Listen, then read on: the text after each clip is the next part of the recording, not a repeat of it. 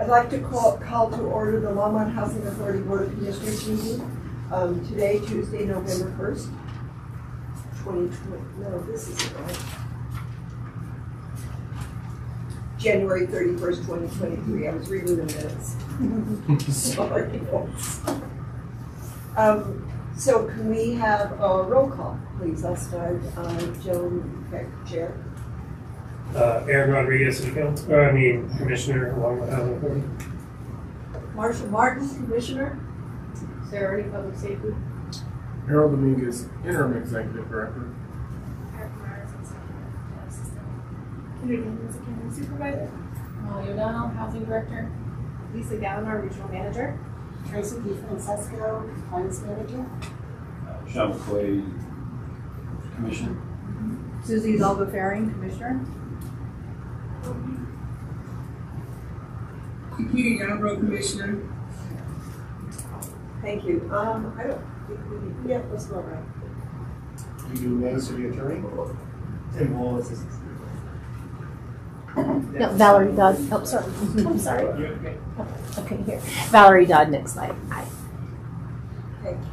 Thank you. We are at agenda revisions and submissions of documents. I have a couple of motions that need to be made. I would like to move to suspend by reference Council Rule Procedure 25.2.A.2 to allow for Commissioner Yarbrough to participate remotely in this meeting. Second. All those in favor? Aye. All those opposed? So that passes unanimously. I move to allow electronic participation by Commissioner Yarbrough through January 31st, 2023. We're going to have to change that. Are you going to be back next Tuesday for the meeting? Okay. Yeah, I'll be back Tuesday. All right. Through January 31st, 2023, due to a personal matter that requires her to be out of state and unable to participate in person. Second. So it's been moved and seconded. All those in favor? Aye. Opposed? That passes unanimously. We need to approve the November 1st, 2022 minutes. I'll move approval of the November 1st, 2022 minutes. Second. It's been moved by Commissioner Rodriguez, seconded by Commissioner Hidalgo Faring. All those in favor? Aye. All those opposed? We are now at the public invited to be heard. We have 3 minutes. Is there anybody in the public that would like to participate? Nobody done it? So seeing no one, I'll close the public invited to be heard. We are now at old and new business. Resolution 2023-01. Approve adoption of the 2023 utility allowance schedule.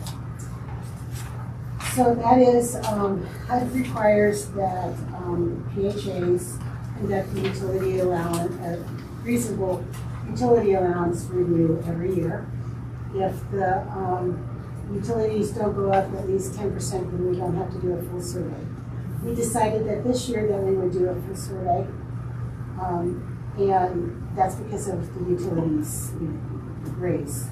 So a survey was done in conjunction with Boulder County Housing and Human Services. And we did that as a partner to make sure that Boulder County Housing Authority and Boulder County Boulder Housing Partners all use the same utility allowance, since all of our clients are within it. So we've got the utility survey back, and it's gone up. Gas has gone up, electricity has gone down, and garbage has gone up. So it's probably going to work out that the utility allowance that we give is a little bit higher than it was last year. But all in all, it hasn't increased that much. Well, gas has doubled from last year. So we just need board approval to adopt the utility allowance for 2023. Can I ask what the survey showed?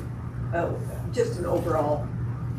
What they did is they surveyed the city of Longmont on utilities, electric, and then all of the services excel in Boulder. And what they found as a reason they impacted it, or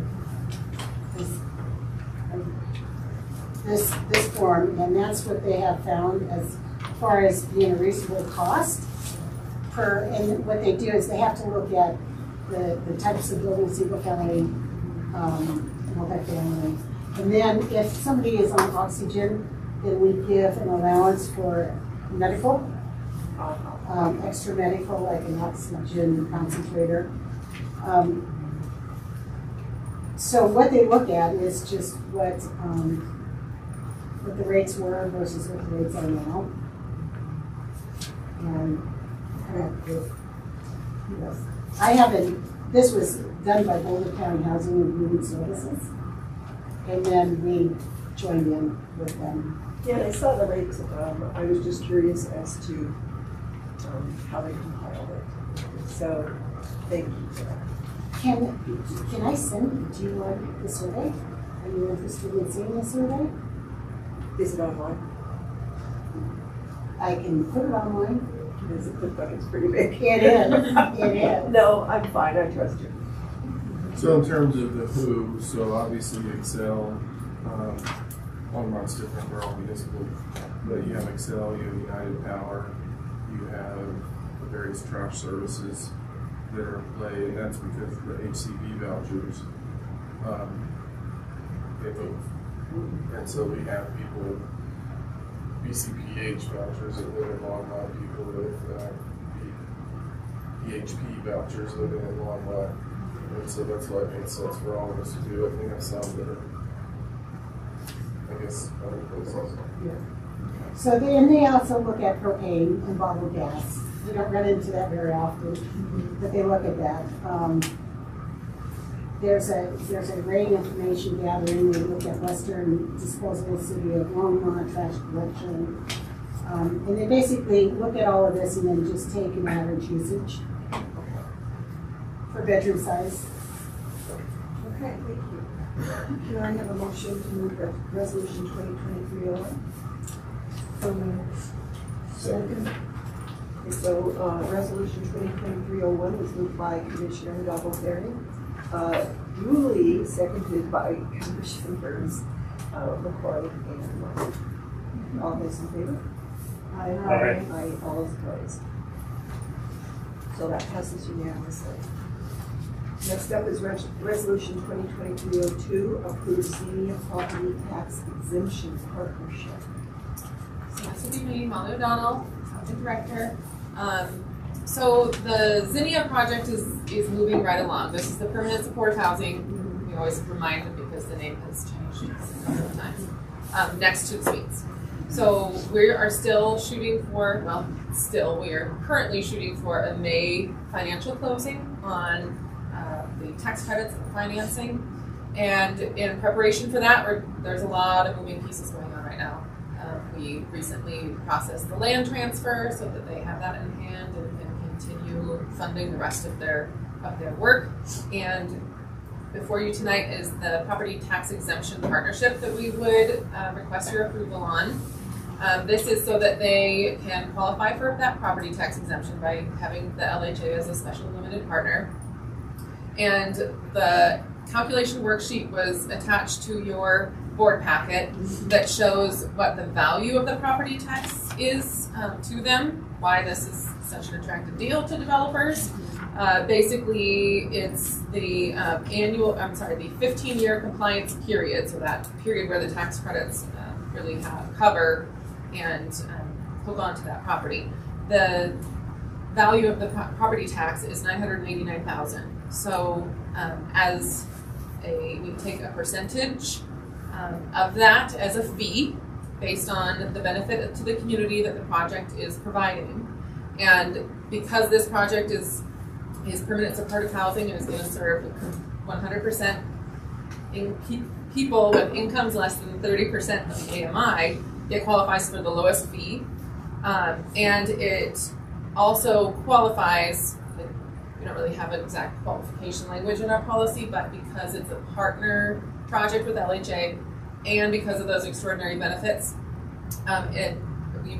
staff recommends that the $5,000 application fee be waived. So therefore, the total fee for the developer would be $49,497.74. So that would be income to the LHA at closing, and then that tax benefit long term is what they would get in return. So we recommend approval of this, but I would welcome any questions, how this works. Do commissioners have any questions or comments? It's just too important to continue forward with this to slow it down at all. So, Yeah, I mean, so why is the property tax exemption important for affordable housing? It really is because if you were to layer in the annual property tax to the operating costs associated with these units, it won't make financial for it. And so that's why, especially with permanent supported, you'll see it up to 60% AMI in some communities, but they pay a much larger fee based on that. And so you're really looking at it from a need-based perspective. We are considering bringing back, there we go, about what, 20 minutes? Yeah. I'll probably come and grab one of those after this item. So we are considering some updates to this policy. You all voted to approve it back in February of last year, but we've learned a whole lot in a year, and we're considering some tweaks. That this one that you're considering tonight is basically going on the old policy, but then anything coming forward after that, we're going to present those new policy terms to you for consideration. I move resolution 2023-02. Second. So this resolution's been moved by Commissioner Rodriguez, seconded by Commissioner Martin. All those in favor, say aye. Aye. All those opposed, so that passes unanimously. Moving right along, we have resolution 2023-03, approval of intergovernmental agreement with City of Longmont for 2023 services. So this is the annual IGA that we are putting forth for the fiscal year 2023, so going back from January 1st to December 31st. Most of it is the same from last year. The only real difference is, we have several key differences. We're adding on public safety, health, and property management support services out of the public safety department with Sarah's help, which I think we're going to have her chat a little bit more about that. And then we're adding the legal services, since the city attorney's office is now our general counsel and helping us with coordinate our special counsel needs too. Those are the key differences, and then we just updated the development work to be most accurate with the latest status on each of those. You all recall, as city council in the budget conversations, we put funding in from the general fund and from the housing authority to cover the legal expenses for an in-house counsel based on the volume of work. And so Tim is going to be the in-house counsel on this. And so all the work in terms of the housing community investment work, the affordable housing, everything coming in under affordable housing will work with Tim in addition to all the housing authority. And we still will probably have to contract some evictions out initially until Tim gets his feet under him, and hopefully it slows down. But fully expect the right year to be able to handle most of it. And then Sarah, talk a little bit about Sarah. As you all know, we have been utilizing Sarah's services for quite some time. Actually, probably from the beginning when we took over the housing authority, based on the number of issues we were having in properties. And what we found is that it's an incredibly important partnership with public safety. They've been there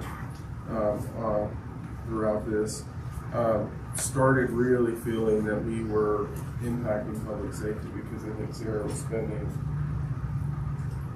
in certain weeks, a lot of her time on our work.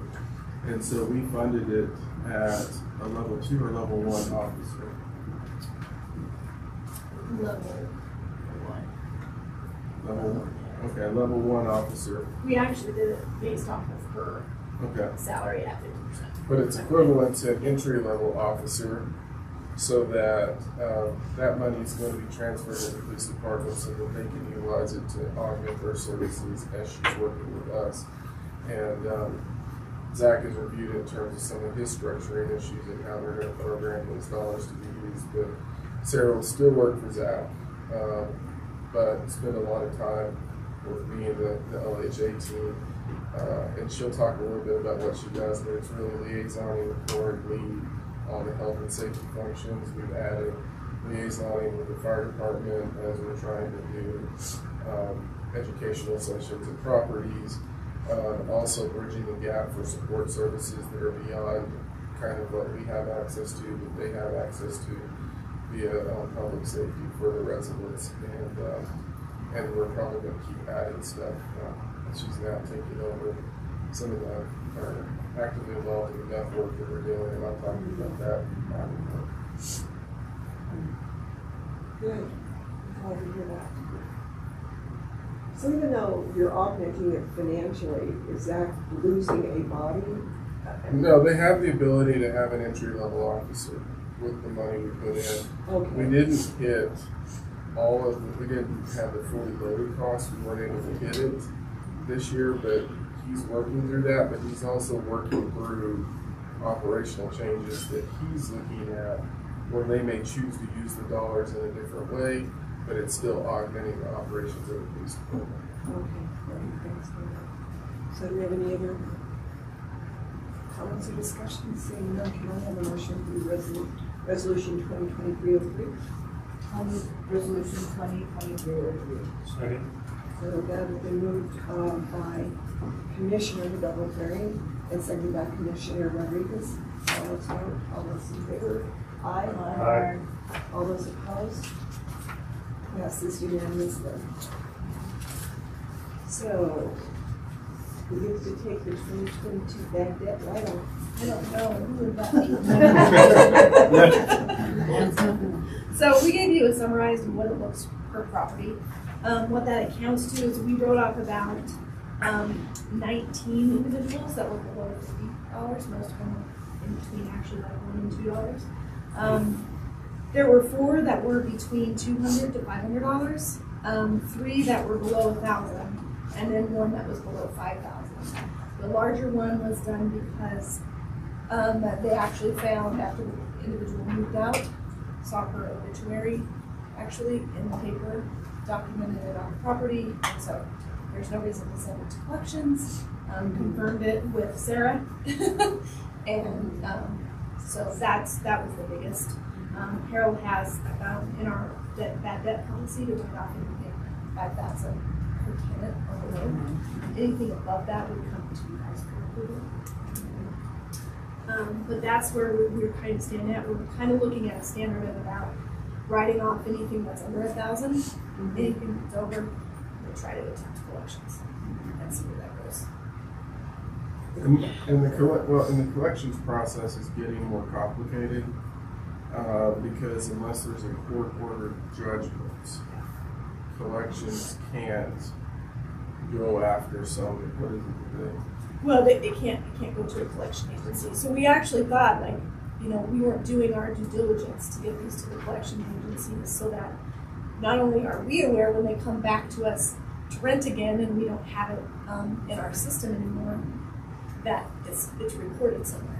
But according to the collection agencies, laws are they don't take anything, they won't take fees. So if it's literally, which is what our balance is, it's all fees back to the individual. They won't put it unless you do a judgment and you follow through on that judgment.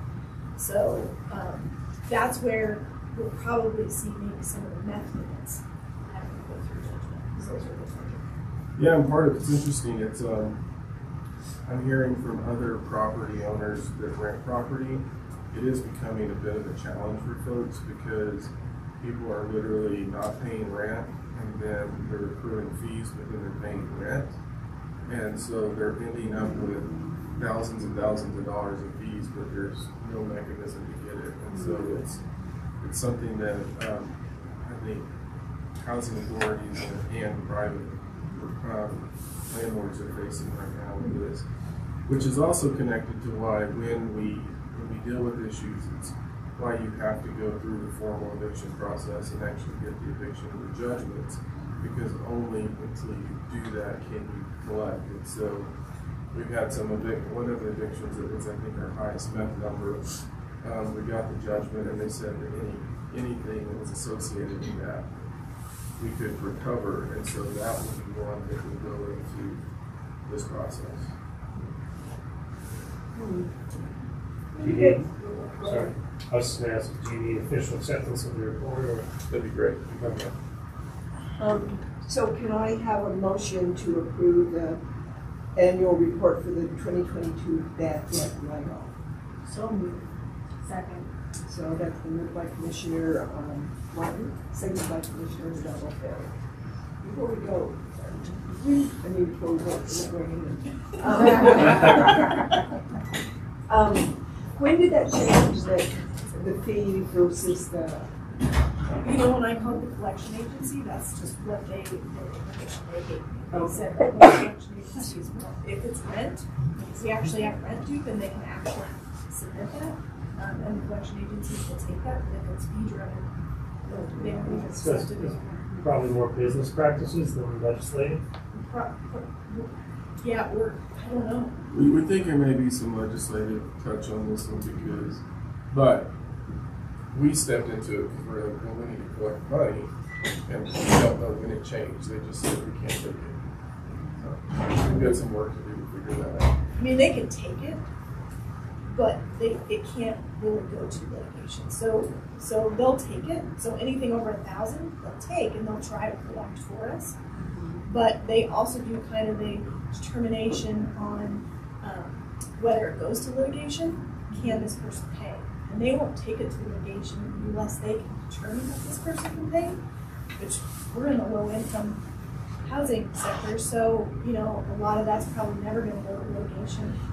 Litigation, they'll pay the upfront costs, but then they get paid back first before we would see any of that money come back. So it's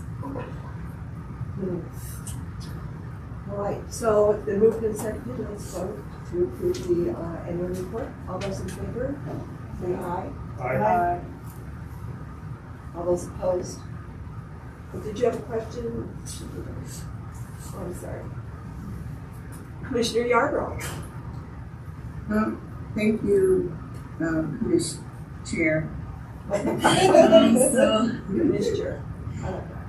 So did I hear right that there isn't a system that can sync the information of the charges or collections, at least within the county, where we can recognize when a tenant hasn't have charges within our LHA or within another housing facility, another housing area. Although I know that if we're not able to, get charges against them, go to court with that, if we had a system that syncs, at least within Boulder County, with all the apartments and with the Boulder Housing Authority, even if it was just between Boulder Housing Authority and us, that would be great so that we can know who owes what, and those, because we know how some tenants can be. Before we get ready to charge them, they're hopping into another unit in a different city, and so once they get approved over there, we haven't even pressed charges against them yet. We don't even know they moved out yet. So here they are in a whole nother apartment in another city. So those are some of the challenges. I know how that happens, but is there any way, or is there a system that can sync that information, especially regarding to charges within the housing authority? So there is not anything out there. I know Sarah and I talked to some attorneys about the legalities of doing this. This is where it basically comes down to the landlord's due diligence of doing the landlord check prior to that person moving in. and checking with the previous landlord or the current landlord to see what's open and pending. So it certainly doesn't end up on a background check. Yeah. And then the credit agencies. Well, then that gets into some of the fair housing laws in terms of what you can and you can't consider. So even if you had the system, we would have to figure out how that would fall into it. And part of the challenge, what we've been saying, so when you have an issue that warrants eviction, is why you also go through the eviction process, because we don't want to have, well, she's meth, because that's probably the worst thing for what we call 3-day notice. You go through the process because that then becomes available for other landlords to see. I think where you run into issues is when people don't go through the eviction process, and that's to your point, where now all of a sudden, you can find, I think Sarah can talk to this, that multiple properties have had the same issue with the same person because no one's ever gone through the eviction process, and so under fair housing there's nothing that you can really use, and that's why we're pretty focused on that piece. But we've been we've asked Lisa to talk to, you're in the Boulder Apartment Association, and try to talk to them about those types of issues, because what's happening is we're just all experiencing the same issues with a lot of the same people. The unfortunate part is that the eviction process is expensive because staff have to go to court and all the filing and record keeping. And I mean, it's necessary, but it is still very expensive on LHA. Yeah. Well, and also now, because of the mediation system that the courts have put in place, we're seeing less evictions being actually founded. So that's another piece to this. We could go to eviction court and it not end up as an eviction. So that's another whole other topic, but that's happening too.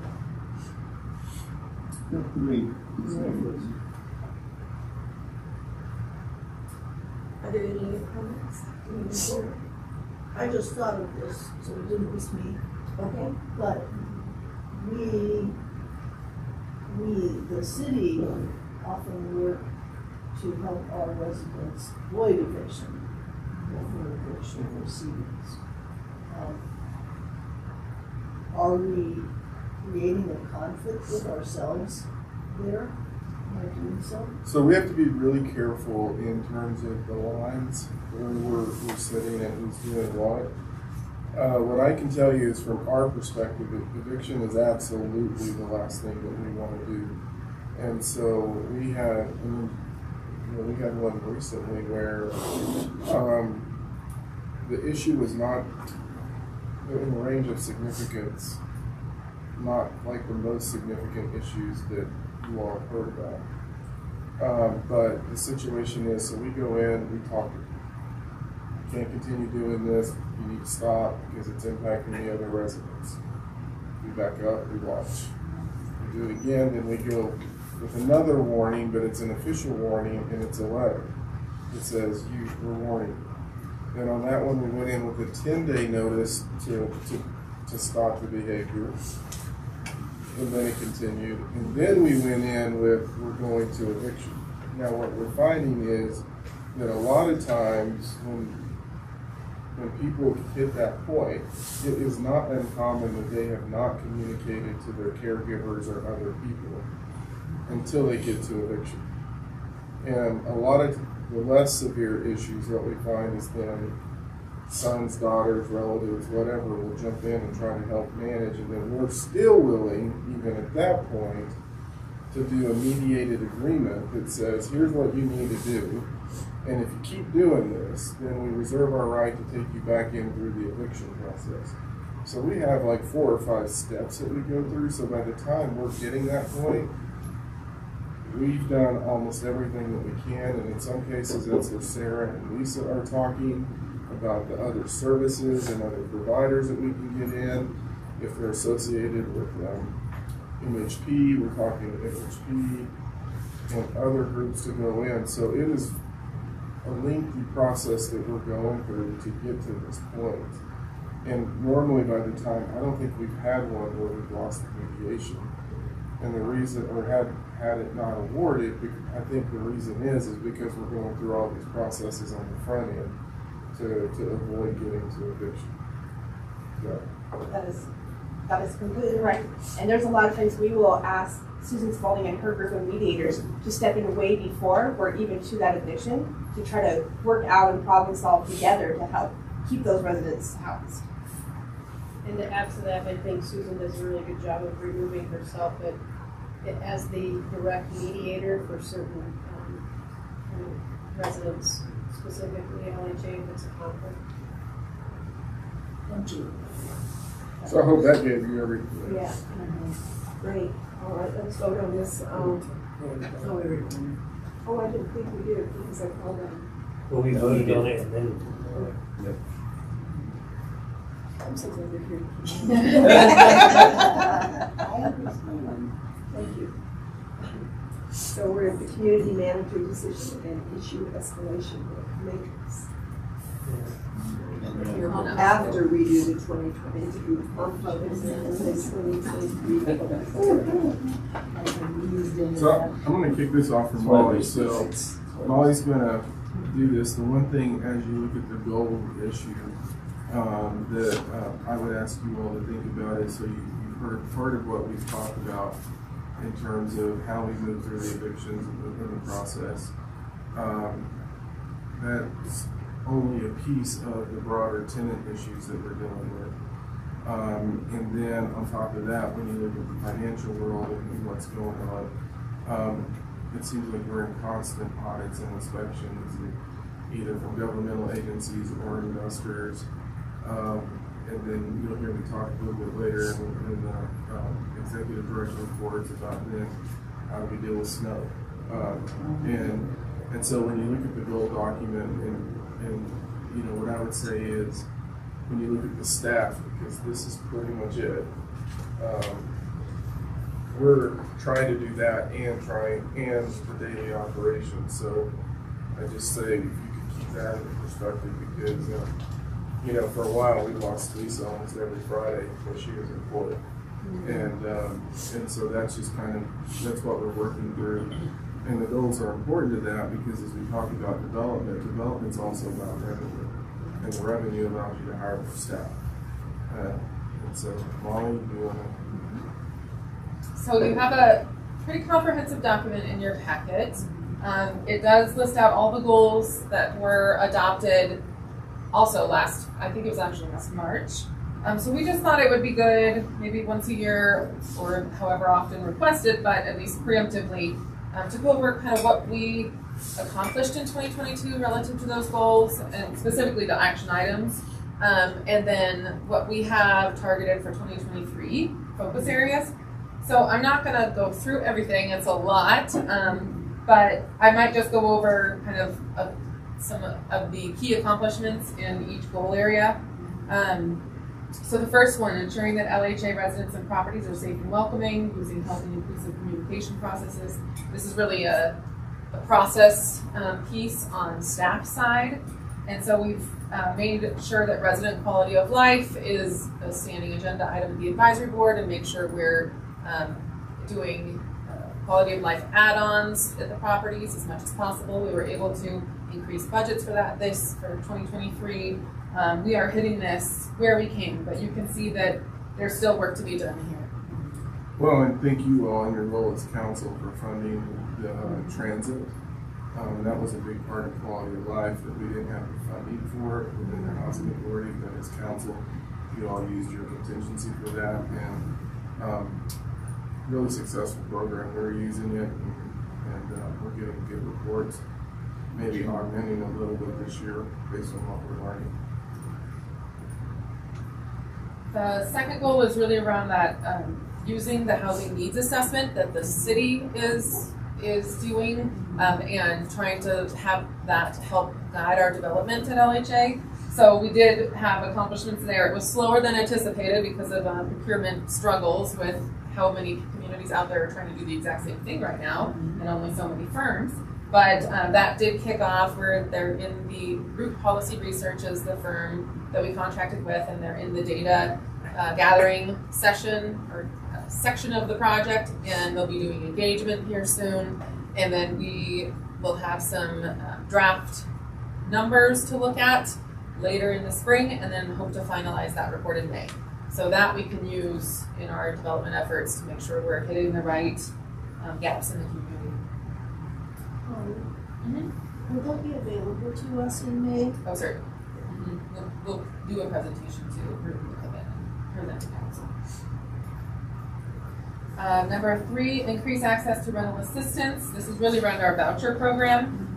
So the main goal was we were looking for opportunities to expand our voucher program, tap into new resources, expand our authority as much as we can.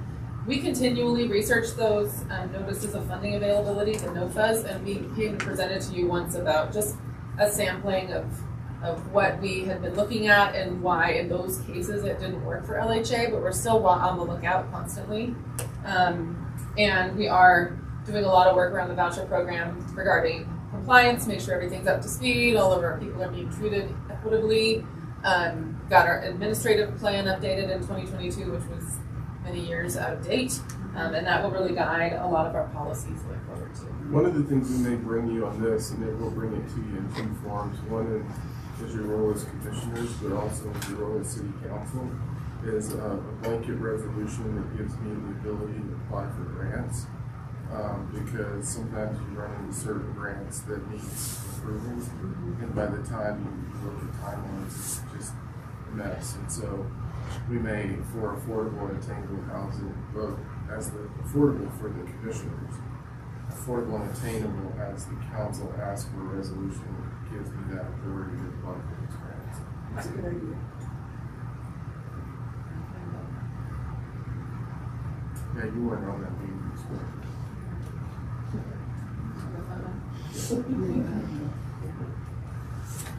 Okay.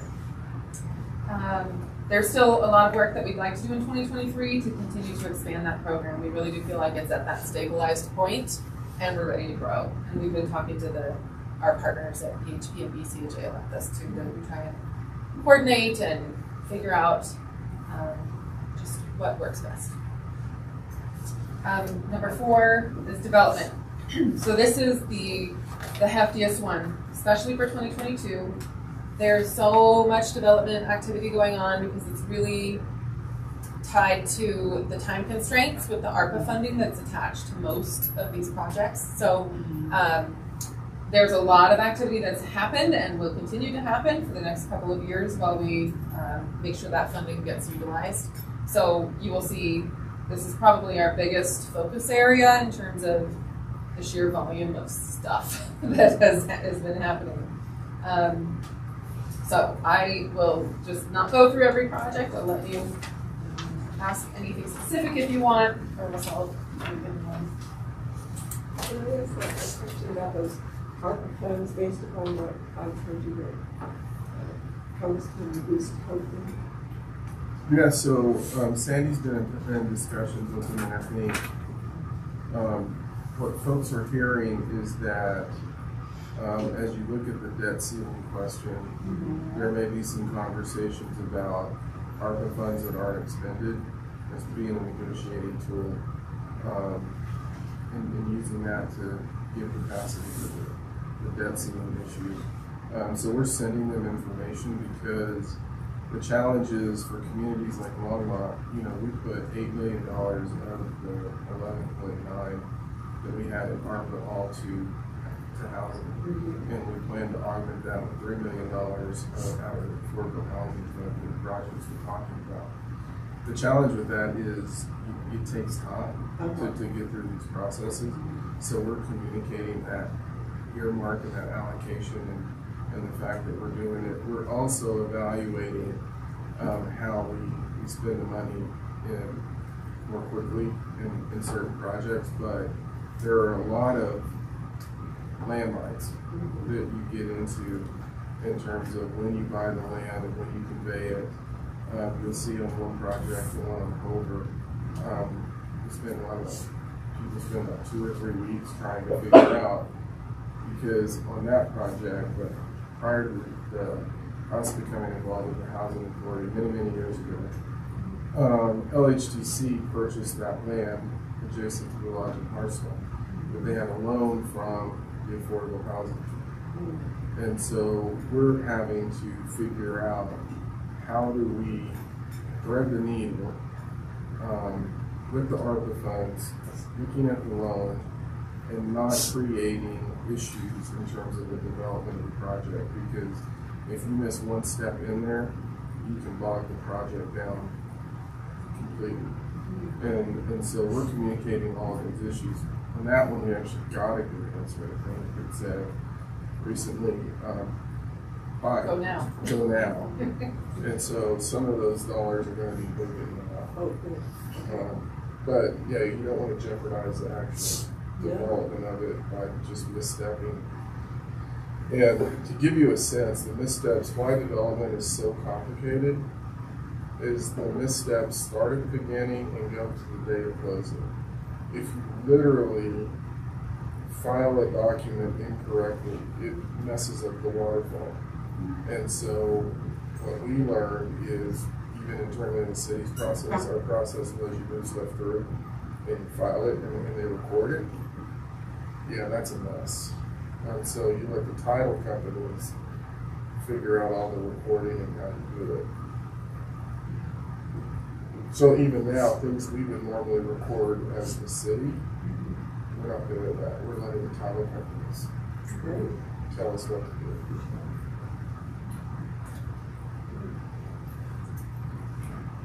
So there's a couple more. Would you like to keep going, or did you? Okay.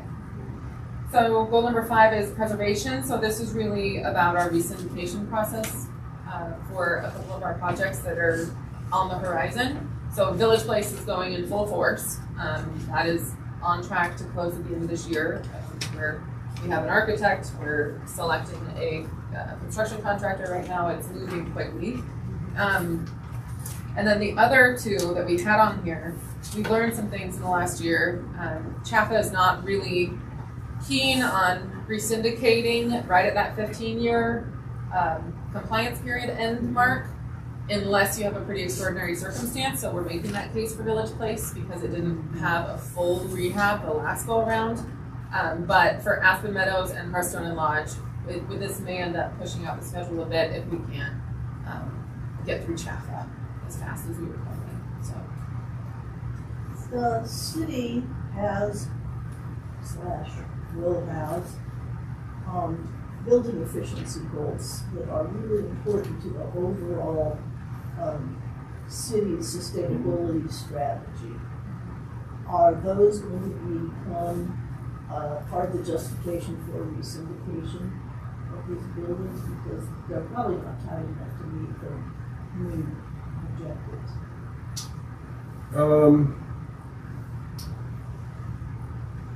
I think what CHAFA is really saying in re-syndication is, so the model was for years and years and years, every 15 years people would come in and re-syndicate. And what that ultimately did is reduce the amount of new projects that they could come in, because they have a limited pool of funds in terms of that world.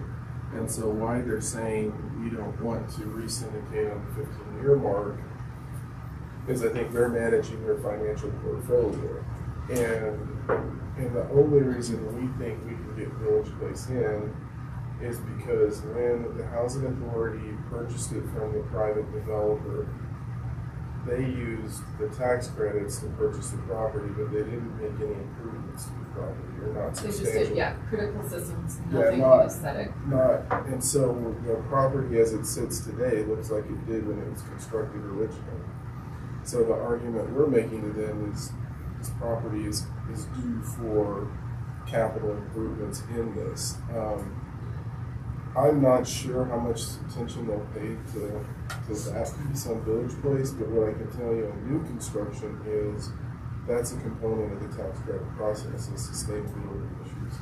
And so we are looking at it on the new construction. So on Village Place, we are required to meet Enterprise Green Communities building standards, which all tax credit properties do. And then there's solar panels up there that are as part of the water system, the water heat system. We are working with LPC to assess whether those can be basically used again. They're not in use at the moment. And we're working with LPC just to look for other funding opportunities or anything to do more upgrades than the standards set by the Enterprise Green Communities. So there will be something. We're working with LPC actually. Yeah, I'm much more concerned about consumption of fuels and the comfort levels of buildings and things like that of course it has to be justifiable through your processes, but I hope that we'll be, I guess what I'm saying is that I hope that we will start with a full complement of asks based on our local sustainability goals. That is the plan. Okay. Our asks right now for everything, including sustainability items and the upgrades that we want to do. We're at the full request level right now, and we're going to have to work our way down as we determine the budget and the pricing. But that is fully on the list at this time to do whatever we can manage. So, Harold, does that include, or Molly, does that include your desire, I guess, to make the new Hover LHA development sustainable, renewable, as a pilot project almost to see what you can put in? Yeah, that's why I say new construction's a little bit easier. When you come in, so you go in and you go, here's how much money we want. Now they have limits already set up. So there's like a hard limit where it's not an unlimited pool of funds that you can get, because when you're working through this, you're looking at, and Molly, help me on this, you're looking at rent structures and everything else to see what the cash flow is going to be. So that's one of the things when we look at Village Place is having to look at it because of historically what they've done and the number of people we have that aren't at the right income levels. And so you have cash flow limitations that really get into the debt. And so what's the limit that you can ask for under chapter? Per unit cost limit? Yeah. For Village Place, we're shooting for 90,000 per unit, which is pretty high. I don't know what the exact top limit is, but it kind of varies depending on the project. Yeah. And so you get into those conversations with them in terms of what is it per unit. We are having conversations on the Hover property. I had a few today, and we had a city manager's meeting with Platte River Power and how they can come in and help with some of these issues, because the scale is a little bit larger on those units, and so we're looking at different mechanisms to do it. Okay.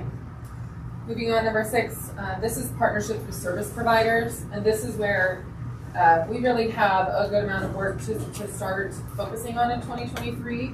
We did work with VIA. We got the VIA service set up. We really have set a really good tone for a relationship with the residents at Coffee and Conversations, and coming up with ideas together for what services that they would like added and how to accommodate them budget-wise. We are working with Nextlight on bulk agreements for low-income residents. Valerie's here, and that's on my list to talk to you about here soon. And really, but we do have more we want to do. But it's more about building those partnerships that take some time. Number 7. Oh, thank you. Sorry. So, what's a carry-out caravan?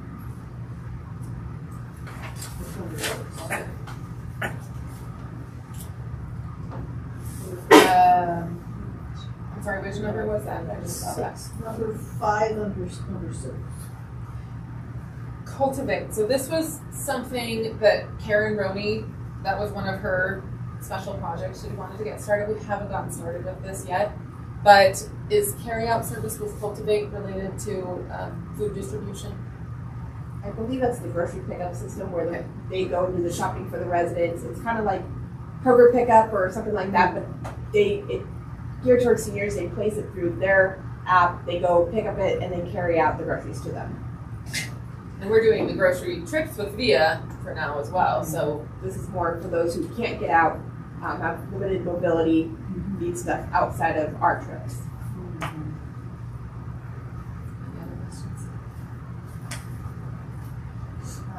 Number 7, partnerships for assisted living units. This is one that we really did start with pretty in full force in 2022, just to figure out what direction we should even look towards.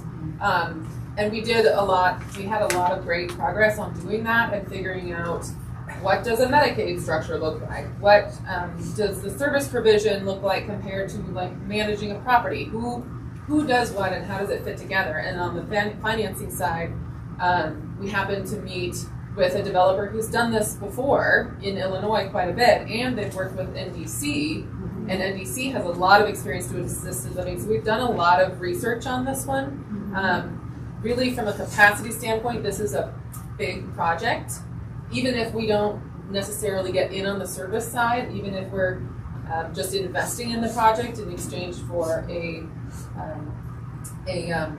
preference list on their acceptance for our residents. That's what we hope to trade off for investment. But even with that, it is just a big one. So for staff capacity reasons, we have Zinnia, Hover, Village Place, Chrisman 2 going right now. So it's just, we've gotten at least our concept out there, and then we're gonna kind of let things settle. Well, and we're working on the development of the, not part of the LHA, but we did move the funds. It's in Molly's report where we're not going to report on the ability to create a for sale and affordable attainable product. That shifted out of the LHA goals over to the city because we do rental, the city does for sale. It's the same people that's doing that. So when you look at those 6 projects maxed out. The one thing I will tell you on the affordable assisted living is I think what's pretty clear is we don't need a lead service provider. If anything, we may talk about management of the facilities, but that is so specialized that you need a partner that understands how to run it and operate it. And I think once we get a little further down on these other projects, they're willing to re-engage with us when we have capacity. Number 8, this is established partnerships for early childhood education programs. So you'll see not a lot of progress on this in 2022, but what we've done just even since the beginning of 2023 in the last month is we've really dove in head first on early childhood and that possibility at Hover that we're going to talk about later tonight. So things are starting to move already with that. But there's still more to be done, including trying to serve our existing residents, not just the new development. So, and then finally, homeownership pathways and opportunities. We really have not delved into this fully, but if we have an opportunity with for sale, affordable housing through the city coming up, we can definitely find ways to create a link to try and help those that are ready to go. Well, I just say that. Slightly difficult with the concept of that the city is not going to carry things for sale. It's going to be some sort of developer partnership. I think the challenge in the for sale is so remember we're dealing with affordable individuals who fall under the affordable range.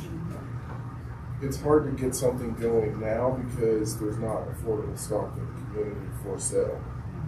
I think as we talk about what we're trying to do on the city side, and you see opportunities to create for sale units, there will be a trigger point where we will want to start communicating with our voucher holders and right now only Aspen Meadow neighborhood because it's really the only family housing that we have and try to figure out how do we get people in programs that exist to get them ready to buy a house. But it wouldn't violate equal housing if.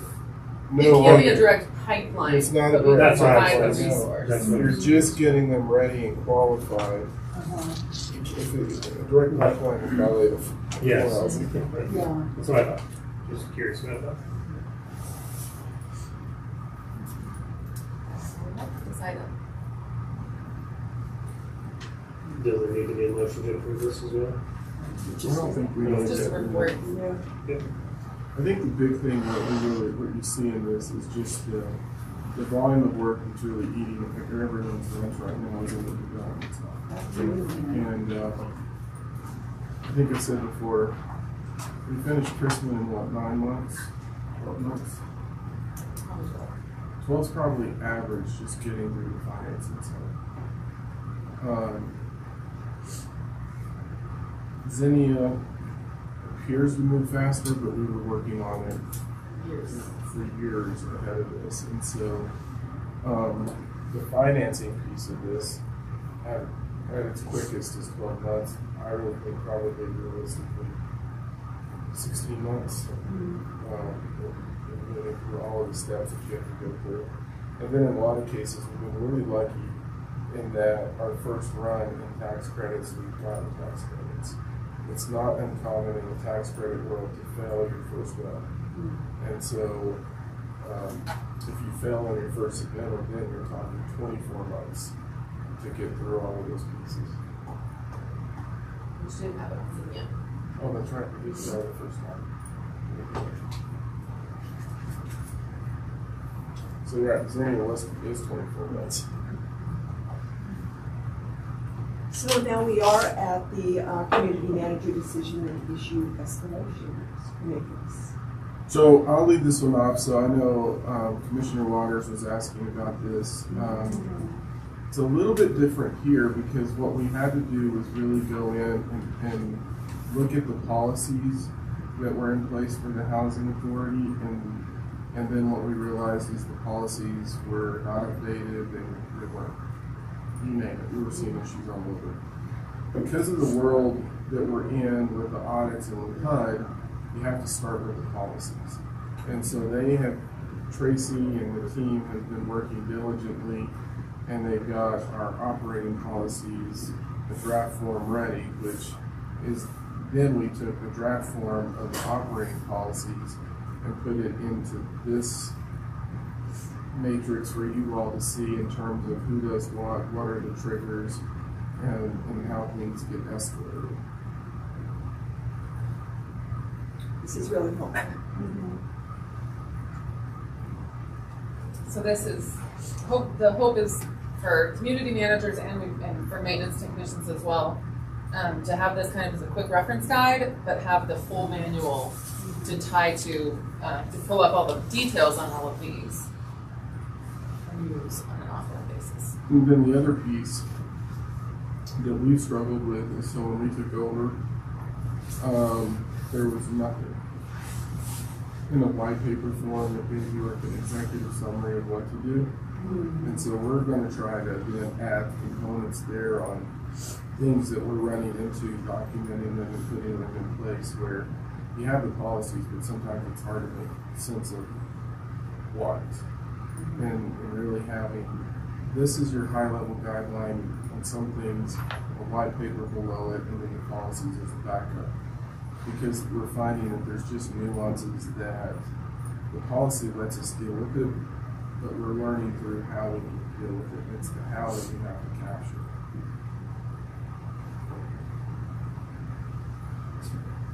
That's not front and center for us right now. While we're running it, it's not front and center for us right now. I'm just making it up really. To me, it's really operational. Project-based voucher request proposals, information on that. That is me. So that allows the PHA to set aside 20% of their voucher allocation to project-based. So it's not extra funding. We just take our vouchers, our current vouchers, and put them into a project. So the client would have to move into the project in order to get assistance. And so right now, the LHA has project-based 80 of its 103 allowed vouchers. So the Suites has 40, Crispin One has 10, Aspen Meadows neighborhood has 12, Briarwood has 3, and then Aspen Meadows, or Fall River has 15. So that's 30. So we have right now 23 that we can project-based. And when you start looking at project-based, you start looking at the approach that you take is to look at what is happening in the local market. If voucher clients are having problems finding a place because the rents are too high, you look at existing, you look at the PHA policy to see if we can, project base up to 20%, and that's already been approved. We also look at the types of households and preferences that are currently being helped. Project-based vouchers and LIHTC, so we usually take LIHTC properties because the LIHTC rents are typically higher than what a person at 30% of their income would be able to pay. So with that, we had talked about preserving existing affordable housing. And since we have the 23, and we were thinking that 20, we would project-based another 20, we would have to go out for an RFP for project submittals to find a site to project-base the vouchers to. We can do a couple things. We can limit it to preserving existing housing, and that's what we decided to do. So it would have to be existing housing that we're trying to preserve as affordable. And we were limiting it to elderly projects that are re-syndicated through LIHTC. So, for example, Village Place could apply for them. If they have a cash flow problem and they need the vouchers to get higher rents, then it can be a gap funding source. So that RFP is just got ready, and we'll go out. And the process is we'll get some. We'll have a review team that will review it and come back with a suggestion on what projects would be the best project-based the vouchers in. Jaffa has to conduct a subsidy layering review. Once that is done and the project is selected and approved, then it would come to the board for approval. And it's just an informational. So I'm going to tack on. We're operating within the admin plan, which allows us, this sets the procedure for going ahead and doing a request for proposals to see what development's out there in the community. What's the word you used? The something plan? The administrative plan. Administrative. Yes. So we ran the administrative plan updates through your board a couple of months ago, in November. And so it's all up to date. And it is typical for administrative plans to set out these procedures for putting out requests for proposals for the use of project-based vouchers. What's unique is usually housing authorities can put them out, and if they aren't developing as robustly, then you want all of the competition from the community to see what else is out there. In this case, we're in a very unique time where ARPA funding that is going to public agencies is supporting some of these projects that are on time limits and are really all of them need gap funding to move forward and meet those time limits. So we have a couple instances where we are putting out for competitive proposals, knowing that some LHA properties are dependent on gap funding as well. And so we expect Village Place to put in for it, and this is the standard process. This is exactly what was done for Fall River back in 2018. And putting specific evaluation factors in is also standard process for those. So why we think it's pretty critical for preservation is that a lot of times preservation projects that don't have other options. They don't have the same funding opportunities that new builds have. Project-based vouchers are sometimes the only thing that is going to make them work. And so we thought that was a reasonable evaluation criteria for this one. And really, it's a project readiness issue too, because to put out project-based vouchers, anybody else that comes in with a proposal that we would consider they have to be ready to go, pretty much. So we do have authority from HUD to issue 43 project-based vouchers, which was saying we're in 23 and we're just going to take it a piece at a time, do 20 now, but that does mean that once we figure out our budget authority, because really we're not adding anything, it's just swapping one voucher program for another, that we'd be ready to put out those 23, and we can put out different criteria. We can put out, family units to try and maximize the number of people housed. We can change the criteria as we go along and put those out each time. Yeah, remember when I say we're constantly learning something? The housing authority process that most use doesn't make sense to me, and so we're looking at alternatives to this, because you have to put it out for RFP even if you're submitting your own project. Yeah.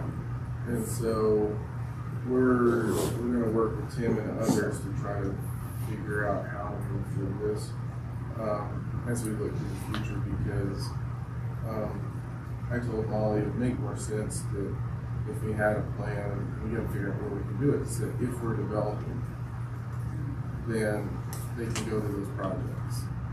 And if you're not developing, then you can do this. But it's a unique thing that we're having to work through. Because you will see an RFP of which we are submitting a project. And if the housing authority was the owner, we wouldn't have to do that. Right.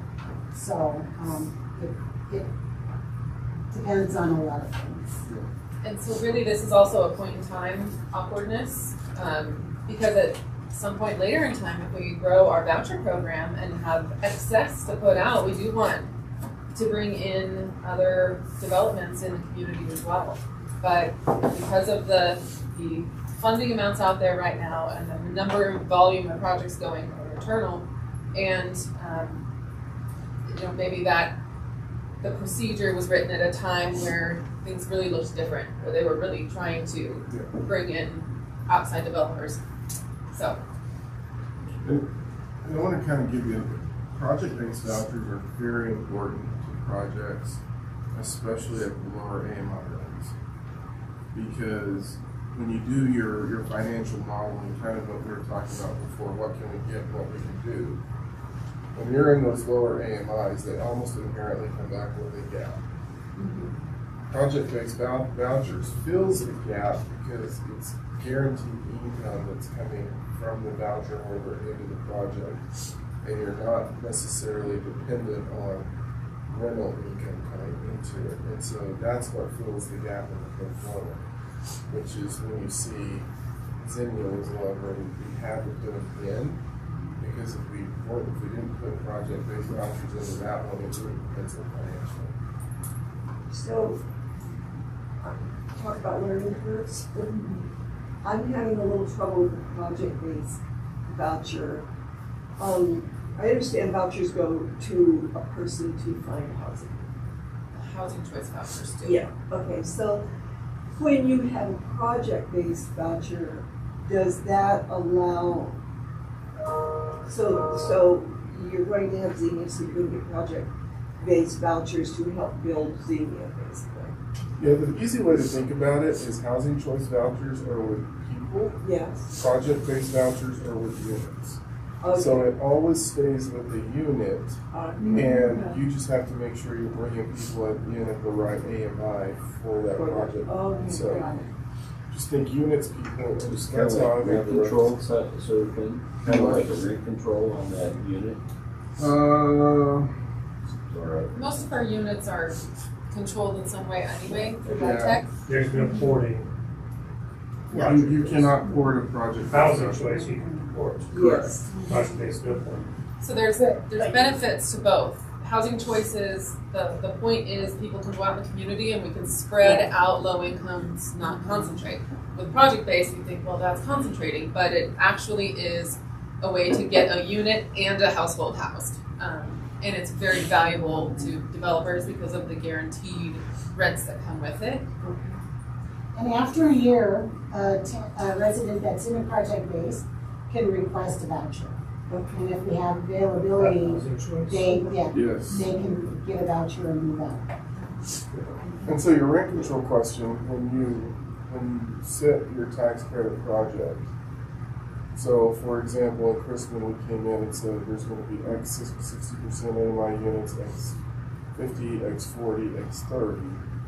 Those units then stay with that AMI, and then we get a report on an annual basis that says, here's what you're allowed to charge in that AMI range. And so it doesn't hold it at what it is, but we're regulated by the state in terms of what that rental charge would be.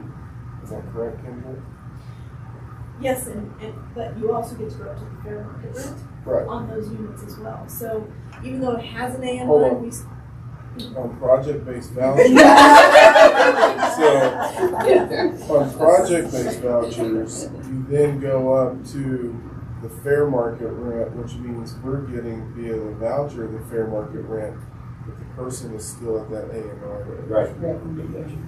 Because you got down that rabbit hole before. So, can I just ask you a clarify? So, when you want to spread this project-based voucher system out to for example, if Ryan Bear is building more, and you want him to have different lower AMI people, does he get to use project-based vouchers on some of his units, and they will always stay at that AMI because it stays with the developer? It doesn't move with the. If they meet the requirements in the RFP. So in this case, our RFP is saying maintaining existing housing for older adults. So you would have to meet those base requirements to apply for it. Okay. And there's actually a pretty hefty list of just general requirements, not necessarily evaluation, that most developers wouldn't do unless they were specific affordable housing developers. So I couldn't imagine somebody trying to go for project-based vouchers to help, well, they couldn't for their inclusionary housing requirement. Okay, thanks for that. Which is a pretty specific niche. You don't really see market rates going for Vouchers. these. It's a compliance world, I'm not really keen on it. So do you have any more discussion on that? It's a very interesting subject though.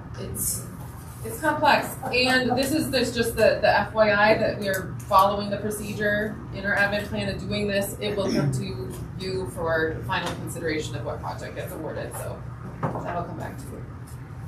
So we are now at the Homeland Development Community Service Programs. So Dallas is going to share a figure here. We're sharing already? Okay. So the Hoverland, so this is that pair of parcels that are adjacent to Hearthstone and Lodge, right here on this side. This is land owned by LHDC, which we've talked about. We're going to use the ARPA funds to allow LHA to purchase it from LHDC. They pay back the city from their loan. It's like keep the money in. That's a whole financing thing. But really what we've done is in December we selected a development partner, and they have started in full force putting together concept plans for what we could do with the site. So the several things that we told them we were interested in pursuing are prefab homes, if possible, at least exploring it to the point where we try and decide if it's feasible financially and amongst other factors or not. So let me jump in on that one. So when we went to visit Indiedwell, we put that in the RFP. We're not moving away from it, we're still looking at it, but that product is posing some interesting issues in the tax credit side. Because the lenders don't know how to quite deal with it. And on the other side of it, they need all the money up front. So while it may be cheaper to actually construct the unit, it may be more expensive based on the interest and everything else that's going into it versus in a traditional construction process when you go in and you pay them, you're paying bills as they're coming in. This, you have to front a ton of money into it. So we're trying to understand that piece. We're still looking at it, or they're still looking at it, but it's a unique twist on the money side of it. Makes the lenders Well, I know that part of the governor's big push was prefab as well, so just wondering if that ties in at all to. It's good to put some dollars in that. I think it could. I think it might help. The issue is really on the fabrication side and how are their models set up. Because if they're requiring you to come in and fund 40% of it up front, in the normal construction, they're fronting that cost and then you're paying bills every 30 days. It's expensive, but you're not coming in with 40% of the dollars up front. And that's what we're trying to understand their models a little bit. The other side of it is you have to have the right contractor. And in the RFP, they did bring contractors in that were familiar with this. Because if you don't get a contractor that's familiar with it, we've heard a lot of horror stories of how it goes south and it goes south in a bad way. So two add-ons on the contracting side, you see it a lot in the mountain communities and much smaller developments, and that's because there's a price premium to the seasonal construction nature, and that's why that price premium can be absorbed. But here on the Front Range, it's not as common because the price premium they don't need to shorten the construction time frame so drastically to be able to do it. So that's one thing that we've learned. And then secondly, on the financing side, it's lenders, but it's also CHFA. If they see you with a prefab model, they're like, well, we're not going to allocate tax credits unless we know that you have the funding to come up with that upfront fund. So it's like a chicken and egg. Oh, yeah. But somebody's got to figure it out. And we told this developer, if it can be figured out for the Front Range, we want to be the ones to do it. But we're also not going to risk the project horribly to do something that doesn't make sense. So we're still in that exploration phase, but what you do see here does reflect that hope. So what we have is a set of townhome prefab townhome products here with tuck under parking. This was 28 units, if I recall, of 3 bedrooms. So we're trying to also, because it is a huge site, that would help make a more diverse neighborhood and have some placemaking and just have a mix of products. So if anybody on the Front Range can do it, we want to do it. Again, good copiness. And then we have a more traditional multifamily that would be primarily 1 and 2 bedroom units. And with those 1 bedrooms, we were really talking about, it's a family centric idea for this property. So making them 1 bedroom kind of plus, where if there's a parent that has, a child part-time, that there is a proper space. We're trying to think of all those types of things here because a 1 bedroom in a family property doesn't seem like it makes sense, but on the finance side, they almost need those 1 bedrooms to make it pan out. So this is just a concept. I mean, you see like what looks like a pool here. This is all to be. That's like a playground space or something in the middle, and some surface parking, and then some tuck under parking as well. That's the basic bird's eye view. But what we really wanted, and this is all concept and still being explored, But what we really wanted to go over tonight with you is the potential for community services that we could put into this multi-family building. So do you mind going down maybe 1 or 2 screens? That's just an overhead of what, that's the same thing that you see. Down 1 more. And again. Again. It doesn't look like We're basically going into, we're going into, we see the, is that all that? It's like that. Maybe our PDF isn't showing up fully. So if you go up, try and go up to the top version of this one. Let's see if we can get a first floor. There it is. Oh, that was it. There you are. Oh, it was on here. I'm sorry. This is so light, it's hard to tell. So we have an opportunity here. So this is the first floor of that building where we still have units here on this side. And then we have an opportunity for some sort of community service space. And typically in a multi-unit residential, this would be amenities. It would be a community room, etc. What we're hoping to accomplish with this family-centric property is bringing in some more unique community services.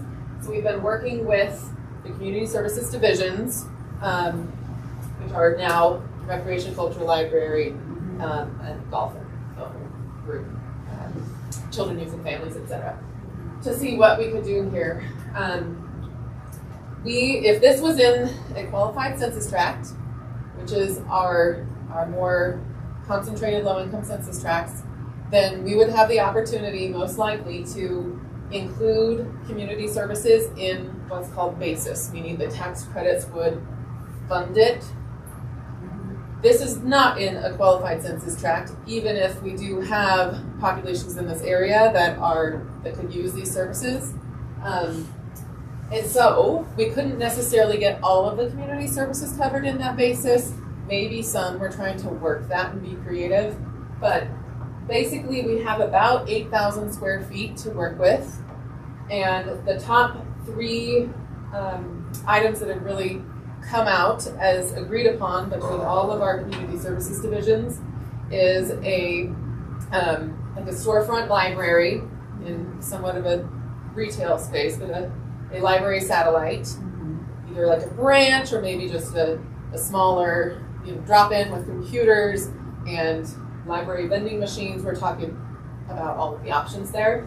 And then potentially an early child care center that can serve the units above and then take overflow for elsewhere. And then one other request is from all of the divisions was flex space to be able to do community programming in different ways. And that got modified today.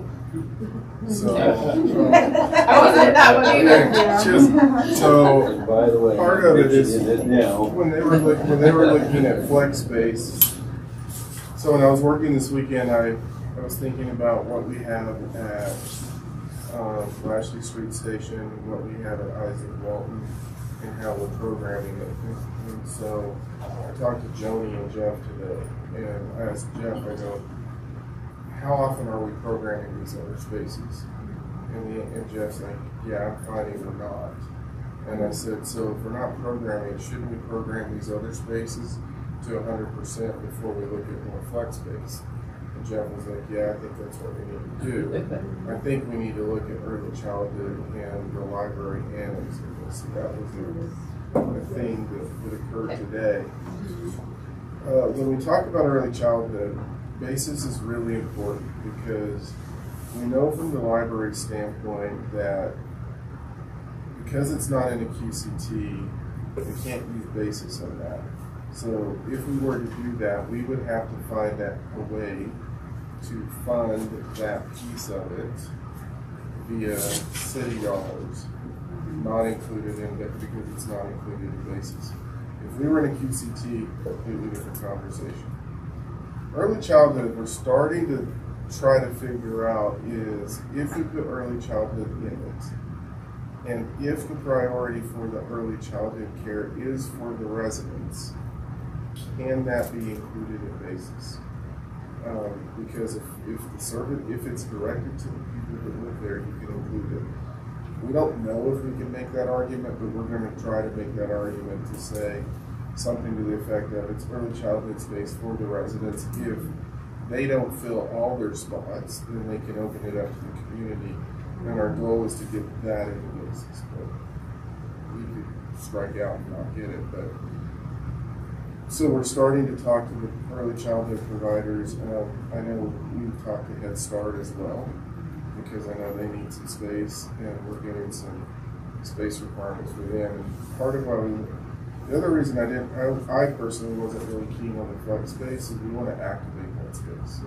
And if you have flex space, you don't necessarily keep it activated all the time. And I think that goes to safety and other things, you know, people you have there. And so I think the answer now is trying to get library and early childhood in here.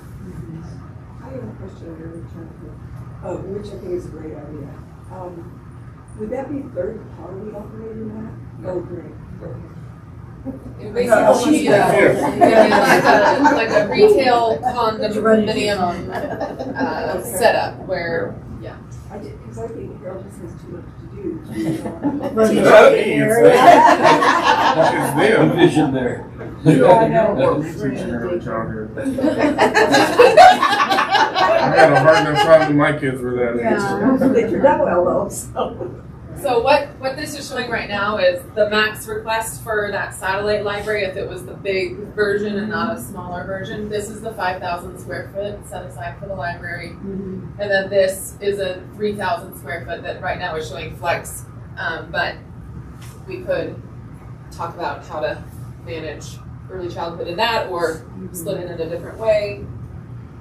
And we could try in the library to put some meeting space in there. And if you can get the meeting space for the residents, then maybe you can get some of that in the basis. But we've got a lot of work to do. And funding will have to come up with it. We know that in some level you would have to figure that out. But we wanted to get your feedback tonight on moving further down that direction, if we're going the right way. So would that also be possible for, say, Net Cafe or say communal workspace for the residents that live? Because that's, I think, the caveat for all of this is it's the residents have to. It's like almost like a business center lab specifically for those residents. So you could be very creative and with kids it. can do, right, kids can do remote learning or anything like that. That would be, I mean, we can get, we're trying to stretch our legs as far as we can financially. Well, part of it is we're going to have to work with our LHA hat off, city manager hat on. We're going to have to work with these groups that provide these services to get creative, because if you did a co-working space computer lab that was available for the residents, and so you have resident services there that were jointly used with the library, we're going to have to think different models to do this. It seems like a very tightrope walk. Yep.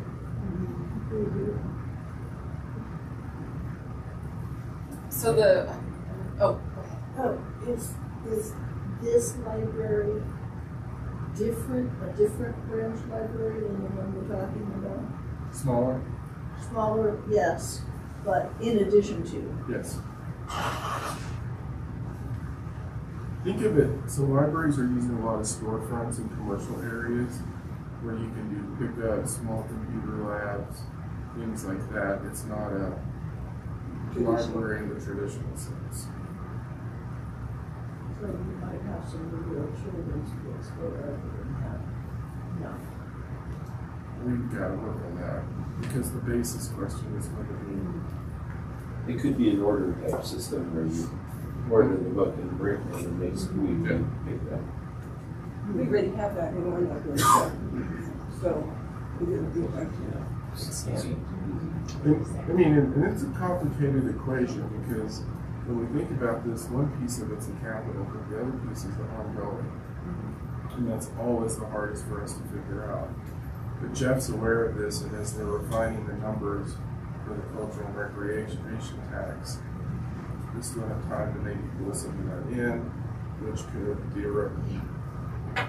The problem is this, we're trying to shoot for August tax credits. tax credits, which They doesn't will also want to necessarily know line what up with- funding commitments we have lined up. Right. I forgot to mention the total number of units here. So what this is showing currently in this model is 53 1, 2, and 3 bedroom units in the building, and then 26 townhouses, so 79 units overall, which we could maximum. I mean, we've seen the process is to show the maximum yield of units on the site and then work your way down to something that actually works. The maximum yield on this site was like 174 units, and it was massive. And this is trying to back into what is most successful in the LIHTC application. Like, that's too big to be successful at one time. So that's what we're. Well, we may have to go into 2 separate applications. Right. Which would, if we think about it strategically, may go with townhome first, big one second, that may give us some time to figure out other pieces. And we're looking at other grant funds as well, Yep. specifically for the townhomes. And then Christina found some grants for the library and the early childhood that are pretty unique from the state that may grant that need. So, when you're talking about the, I'm going to call it prefab, with Indie, with the money upfront, is there clawback provisions if they do not? Yeah, I mean, and there's what we're finding is actually they're one of 8 that are now showing themselves. Okay. There's some in Utah that they're looking at. Utah. Yes, I'm blanking Nebraska. on where, but they have a manufacturing facility in Nebraska. Yeah. So they're looking at all. Okay. Idaho is the. Idaho, you're right. That's still, there's a lot of detail there to be worked out too. We haven't fully delved into what that would actually look like coming from the prefab, whether. But they're going to Park City. Is Park City doing something that they mentioned they're going to talk to you about? It's certainly the Idaho company. Yeah. So I just wanted to mention that because, you know, we did want to maximize density as much as we could, but we also need to be realistic on what we can get funded. And when it comes to those 3 bedrooms, I mean, we don't want to have too many 3-bedroom apartments just to serve what the market would be able to fill. And the townhomes for those 3 bedrooms make a lot of sense. So I guess a question for you all in terms of that space. Do you all agree that we should look at library and early childhood, or should we look at other? No, I think we are creating. I think your arguments for not doing the other flex spaces is that, to Jeff's point, we're not using everything up to 100% to begin with, so why just add another flex? Right. And some of this space might be flex in the sense that at some point in the day or evening it might not be used and could be used in the event that it needed to. Yep. No. Yeah, she's good. All right. Is that it? We will keep moving. So the idea is we're going to have enough of a concept design and financial model to put in for a grant application in March, and I mean, we're still figuring out which tax credit round makes the most sense, but we certainly have enough by spring to make some decisions. So Molly, on your very first slide, I thought that I saw 2, right there, 2 places for development. Is that correct? It's just looking at it from a north-south orientation, Okay, yeah. it's split. But it is 2 parcels. I see it now. So Yeah. that's one against the other. So that's facing north, so it's Hearthstone Lodge. Okay. And we can kind of get into this, just to give you a sense of some detail, like, because of where Hearthstone and Lodge is placed, I asked them, well, can we rotate that one building? Still looks the same way. And then they said, no, you don't want your parking lot facing them, you want your parking lot facing the rear of the commercial. And so we're getting into pretty nitty-gritty stuff. Also on this is the one where we're really talking to LPC in terms of solar, heat pumps, and different components on this, even to the point of, well, where do you find battery storage? Because we're trying to maximize density. And so we had a good conversation about potentially utilizing some of the over property for battery storage. And so a lot of that we're pretty in depth in all of these issues. I will say the one thing that we did say in terms of looking at site-wide geothermal or some version of that is we're going to want whatever we use to be a closed system. Yeah.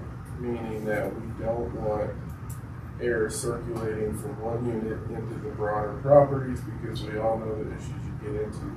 So one of the limiting factors in that is going to be whatever we do has to be a closed system where the air stays within the individual apartment units, or we're going to buy a bigger problem for ourselves. So to that point, when Glenn and I were on the meeting Friday, I asked them why can't we give rebates, and probably not tax credits, but rebates to developers to put in heat pumps or alternative heating systems instead of putting it on the backs of the residents. Because of the new development, if the developer could buy in bulk heat pumps or whatever and get a rebate on those, so they go to the policy division.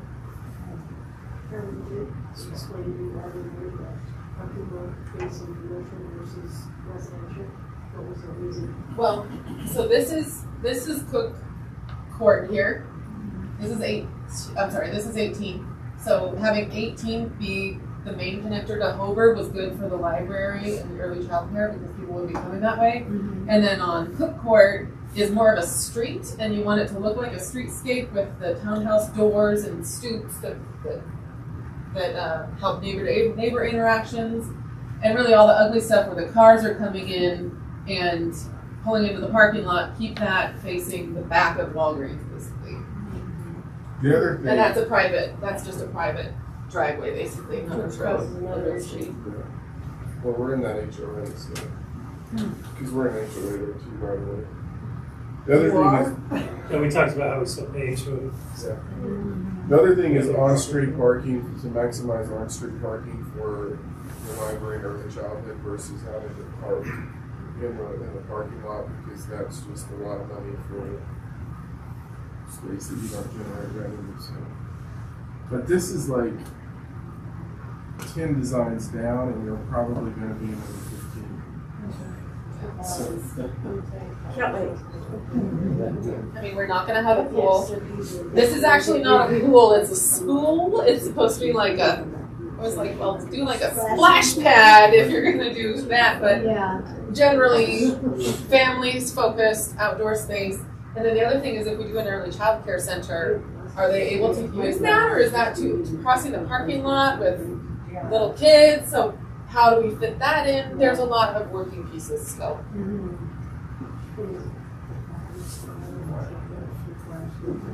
Okay.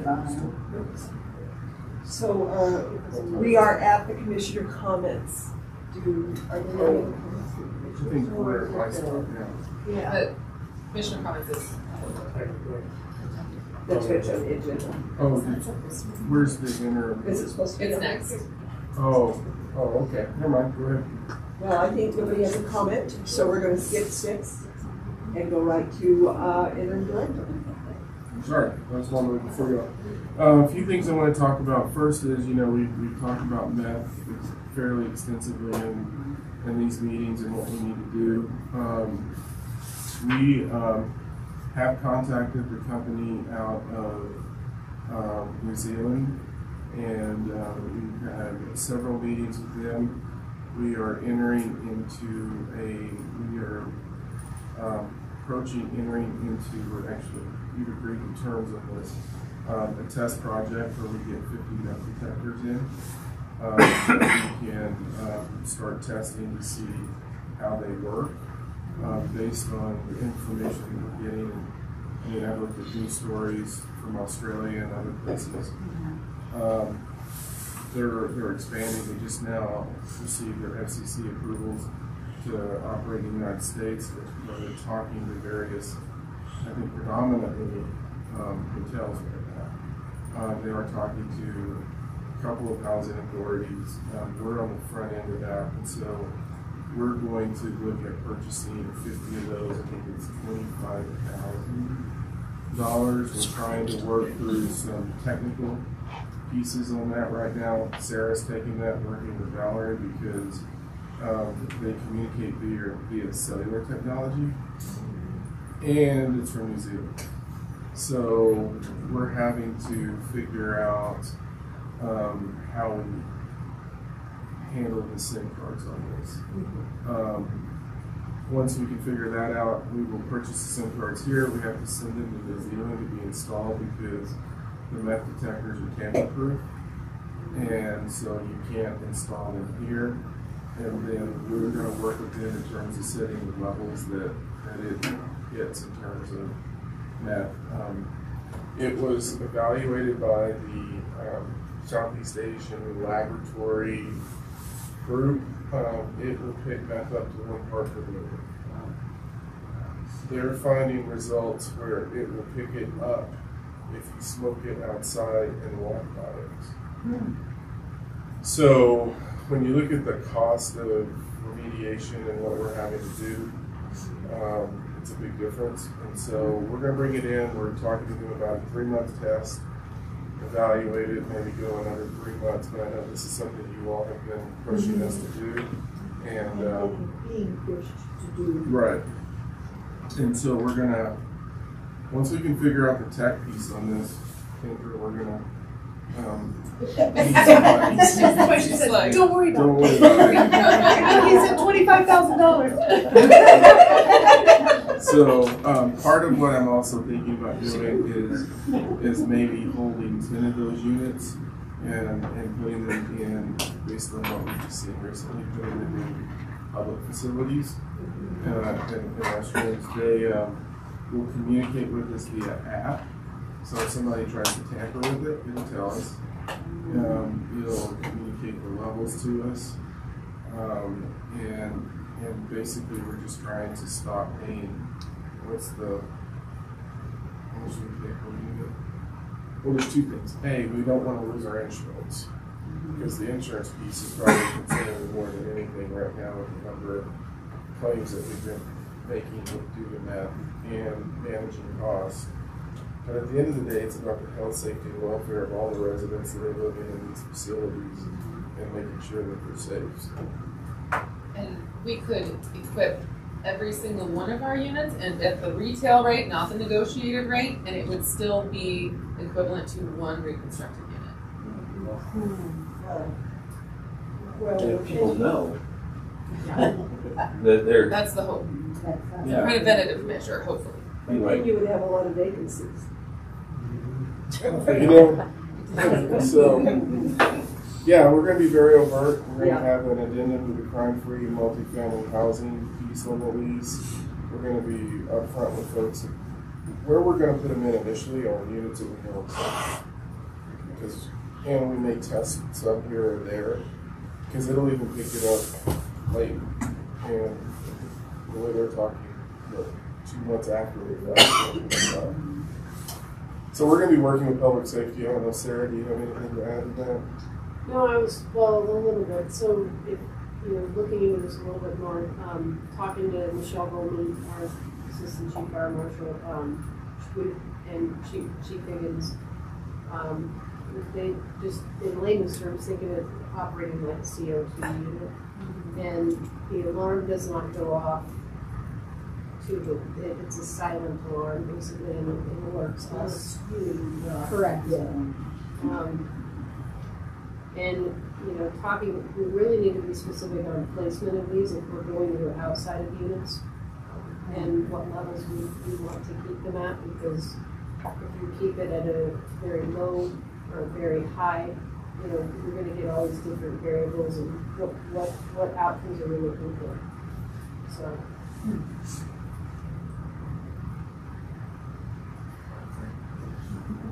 Okay, I just have a question. I can't see you. So my question is, can you contrast this, which is like, again, like a CO2 detector or a CO detector or whatever, versus the testing that we do after a building is vacated? How does that work? I mean, in terms of speed and human effort to get it done and all of that. And the reason I'm asking is because public are asking, well, you know, all these other libraries are testing and they're finding meth, but you're not testing our library that's up here. Separate question, I think there were cause in the other library systems, as I've been informed, which is distinctly different. The other was cause in Boulder. I don't know about the other. I think there was There cause in was, the other. I heard of the CPR. Oh. They did a whole segment on there, and Yeah. there was cause. And So- we don't have cause. And so different Not yet. question. What I would say from my standpoint is the sooner you catch it, the lower the cost. Sure, of course. Mm-hmm. That's it. Obviously prevention, but lower the cost. It's a cleaning versus one unit right now that, are they still trying to figure out what to take out of it? No, that one is, well, we have the one at Aspen Meadows neighborhood that has a board on the front door. And we had to even take off the front door, all the window seals, everything, it is down to nothing. Down to rafters and studs. So you said you have to replace studs too? We were afraid we were going to, well, I guess we did. We had to grind a garage floor on a unit to get the concrete clear. Wow. And Marcia, to answer your question a little bit more clear on the front end, how a lot of times apartment communities find out is traffic. And in the crime group program, you get to see calls for service. And so say you have, you know, a lot of these times people have people in and out all times of day, all times of night. Neighbors start to notice that it takes a lot longer for things to pop up versus the detector telling us, hey, this person, you know, whether he's inside or outside, it's going to be a faster way to find out if people are using versus taking the time, okay, you know, Lisa hears that we either have someone that police have seen activity of either paraphernalia or made an arrest, etc. And then we go down the posting of the notice, where we have to post the notice, and it kind of goes over that matrix. Because we could have just a guest versus a leaseholder, it's a whole different ballgame. It's going to speed up the process. Yeah, I was just more asking what's the process like now. So if you have established probable cause, you go in and like take paint scrapings and take it to your lab, or what's it like? Yeah. What? So we have cause, and we just start serving the notice, like if they told the police, like we get in our calls for service that they were smoking meth. We've had that happen where people admit to the police, they've done meth, so then we start the notice of the 10-day, and then we have to go through the whole court process before we can get in there and test the unit. Yes, and And I then understand send that there's, yeah. there's a legal process. I'm asking about the chemical process. So you've got these new fancy detectors. How do the old detectors work? There's no a certified hygienist goes in from Recycle is the most common company that, I mean, properties here in Longmont use. They go in, test it, they send it to the state. State then The test. the test. What does the test do? Basically, you test different areas on the wall, and then you have to send it to a certified lab. Yes, And that's then- what and I'm then the trying lab to ask. You take paint scrapings or material scrapings? They do a chemical swab. Swab. They do about Swab. 40, 50 There swabs you in each go. room. Okay, Yeah. that's what I was asking. And you would still have to go through the process. Sure. So that doesn't Get the process. well, even if this went off, you would still have to go through that process under state law because that is what creates. Sure, but if it goes off, then you know that you can stop the contamination process. And if it didn't go off, you know you don't have to. And let me be clear, this is civil. Everything we're talking about is civil. It has nothing to do with criminal. This is as landlords for having. Exactly. Commissioner McQuaid. Thank you. Sarah, what I was thinking about it when you were talking about this, and you had started to touch on it at the very end there with what Commissioner Martin was asking, was the issue around somebody who comes in that you said that these things are pretty sensitive to being able to pick up. So individual A out here isn't part of the unit, smokes it. Individual B walks through the cloud or whatever. Individual comes and visits individual C who owns the or is renting the apartment, and all of a sudden it goes off. Neither one of B or C have smoked meth. Do we have camera systems in there showing, who's coming in where and on the outside? Because, we wouldn't want to start accusing people of. Right, and you just, exactly. So we'll use the suites as an example. The camera system inside the hallways, right? So we'll be able to say, oh, well, so-and-so came in at this time. There's going to be a lot more, those little things that we need to really talk about are going to have to be, we're going to have to have an operating process for that. Right? Yeah, and as Tim reiterated, we need a policy, so. Yeah, I would think so, because you're starting to step into people's personal lives and behind closed doors and that type of stuff. Yeah, so we did have a conversation with Tim and another under fair housing, and so we need a process in that. We have asked to, and they have, New Zealand and Australia aren't that different from how we operate, and so we've asked for the processes that they have and to set up a meeting with owners that have utilized it so that we can really get that set. Obviously, we wouldn't do anything until we have all of that. We just wanted to let you know we're in the process of finalizing it, and it's interesting. We know that the other one that they're talking to is in Denver, and every other person that is touching housing right now has said, let us know how this works. Because we're all at a crisis point. We're fortunate we still have insurance. If we lose insurance and we have to do 2 of these, we would be bankrupt probably. Yeah, out of our reserves. We'd be out of If our we even reserves. had one for reserves. It's about $100,000. We have a $100,000 cap on our insurance, so if we goes above that, it's out of our pocket, and it has a $5,000. But the last ones we've seen for demolitions or costs to because usually most of them are for costs. They're going through the eviction process. It's been most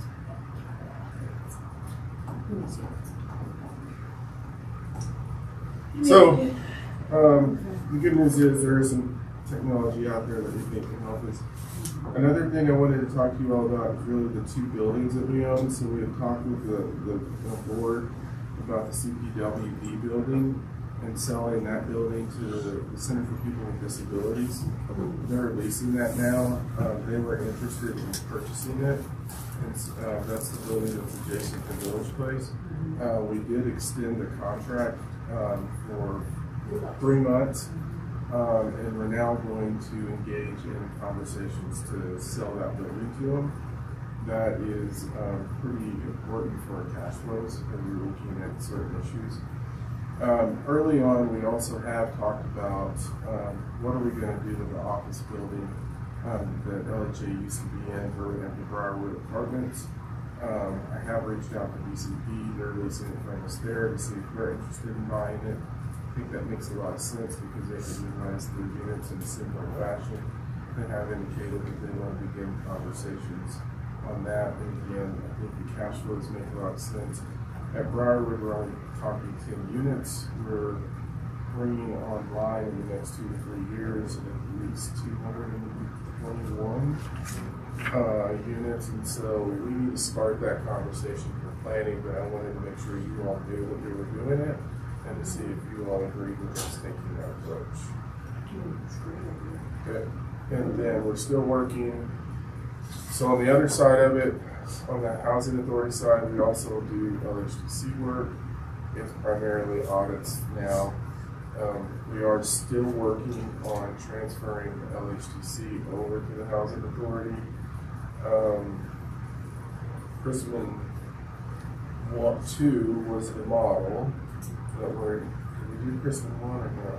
That's Crispin 1, Spring Creek, and Fall River are the next ones up because they're the least heavy lift. And Village Place is going to happen automatically with precipitation. Right. So then we're really left with Carstone and Lodge.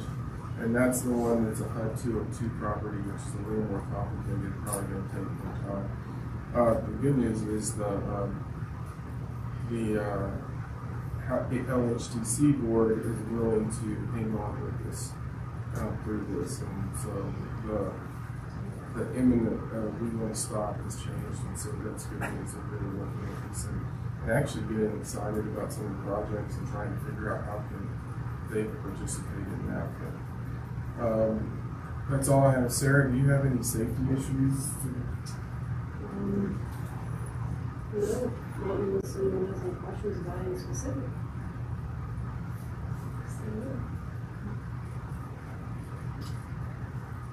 We're going to talk about snow. Oh, snow. Yeah, forgive them. So, as Kinder was closing the year out, we realized that we paid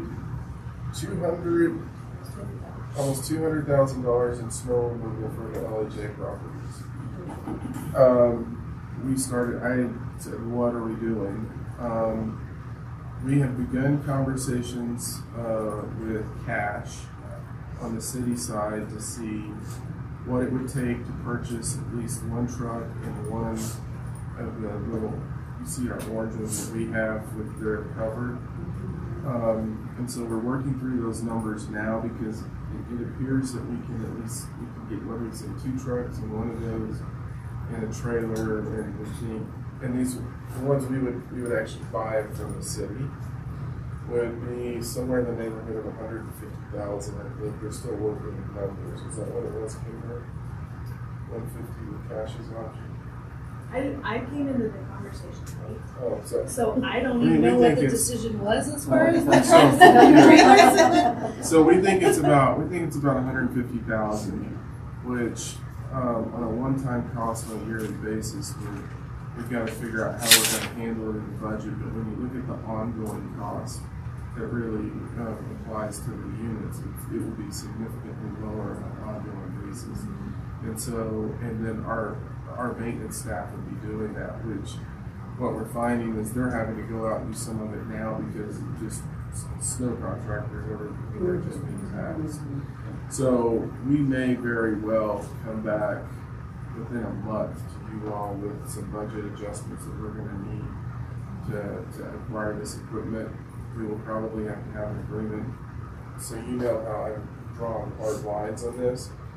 Jim will be the one on the city side that will be working it. We'll be working it over here, but we may have to work some arrangement where we do it over time so that it doesn't tax us financially in one fell swoop.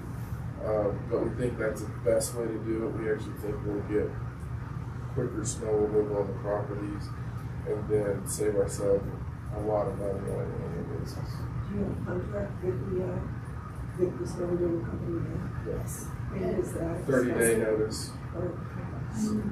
So, and you know, the last few storms, even my HOA was sending out notices going, we're not sure the snow's going to be removed because they're just worn out, just because of the amount of snowfalls we've had and how much.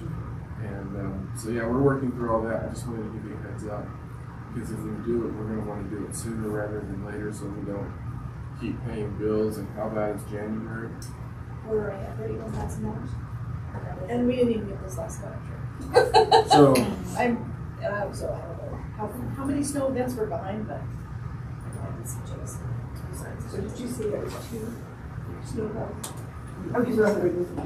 and one of the trailer, but we'll work with Cash on the numbers and what he's looking at, and he's the expert, and we'll work with Jim on that. But we've got to do something. We can't continue doing this. We're just bleeding cash. Is that it for the records? Okay. So, I think we're done then. Can I have a motion to adjourn? I think we've got update operations, just the The occupancy. So, That's not okay. So we ended up, we did end the year at a 93% occupancy, which had a lot to do with audits, inspections, holidays, weather, everything. It was hard to fill units those last 2 months of the year due to a number of issues. But my team is coming back strong. We've already had quite a few move-ins already this year. Our highest number of vacancies is obviously the suites. We're sitting at 14 right now. This reflects 13, but we are up to 14 vacants. How many of those are MHP? The 13 showing on here, 7 were MHP, 6 were LHA, and LHA I think has 4 working right now to be moved in the next couple of weeks. And are those ready for occupancy, the empty ones, or are they? They're all different stages. Some are. We've had 2 of the down units previously reported 7110, which was a meth unit at the suites. That one's already occupied. And then 7114, which was another meth unit and was showing on here in process of reconstruction. That one actually has a move-in scheduled next week. So these units are coming back online pretty quickly now and being occupied. What are your wait lists? Right now we have 3 wait lists open, and we are it's working through the old wait list still on the other properties, and once those are extinguished, we're going to just keep the wait list open, I think, year round now, so that they don't go stagnant and that we always have good names. Because what we're finding is when one person applies to one wait list, they're applying to every wait list open. So we may have 50 people on every wait list, but 20 of those names are all duplicate. So if they move into one property, we just lost 20 names. And we're still calling them, hey, are you looking to move in? Not knowing that they move in. But we've also, what we're moving to is a new process for the wait list where the admin assistant is going to manage the wait list. So she'll be able to see, oh, this person moved in and take them off of all the other wait lists. Okay. So one person going forward will be managing all those wait lists for us.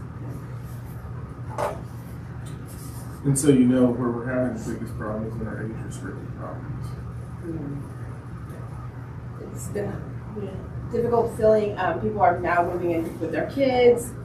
So we're hoping moving closer to spring that we'll have more people wanting to be on their own again and be able to fill, because they're not constricted with the weather. Nobody wants to move in this weather. And that's one thing we're hearing. I'm not moving right now. We don't want to look at it. Yeah. You haven't removed the snow. Yeah. Without counting the suites right now, my properties are sitting, I think we ended this month at a 95 or 96% occupied when you take the suites out. So the suites waiting list is managed by the HCD staff, the Housing Choice Voucher, because all of those are project based. And we're going through it really quick because the majority of the people that are on the list are homeless. So you might have to send out 30 letters to get one person to apply. So, and MHP is running into the same difficulties. They said they can send out 20 letters and not even get a response for a unit. So we're planning on opening up the waiting list every 6 months. So get rid of it and then opening it up.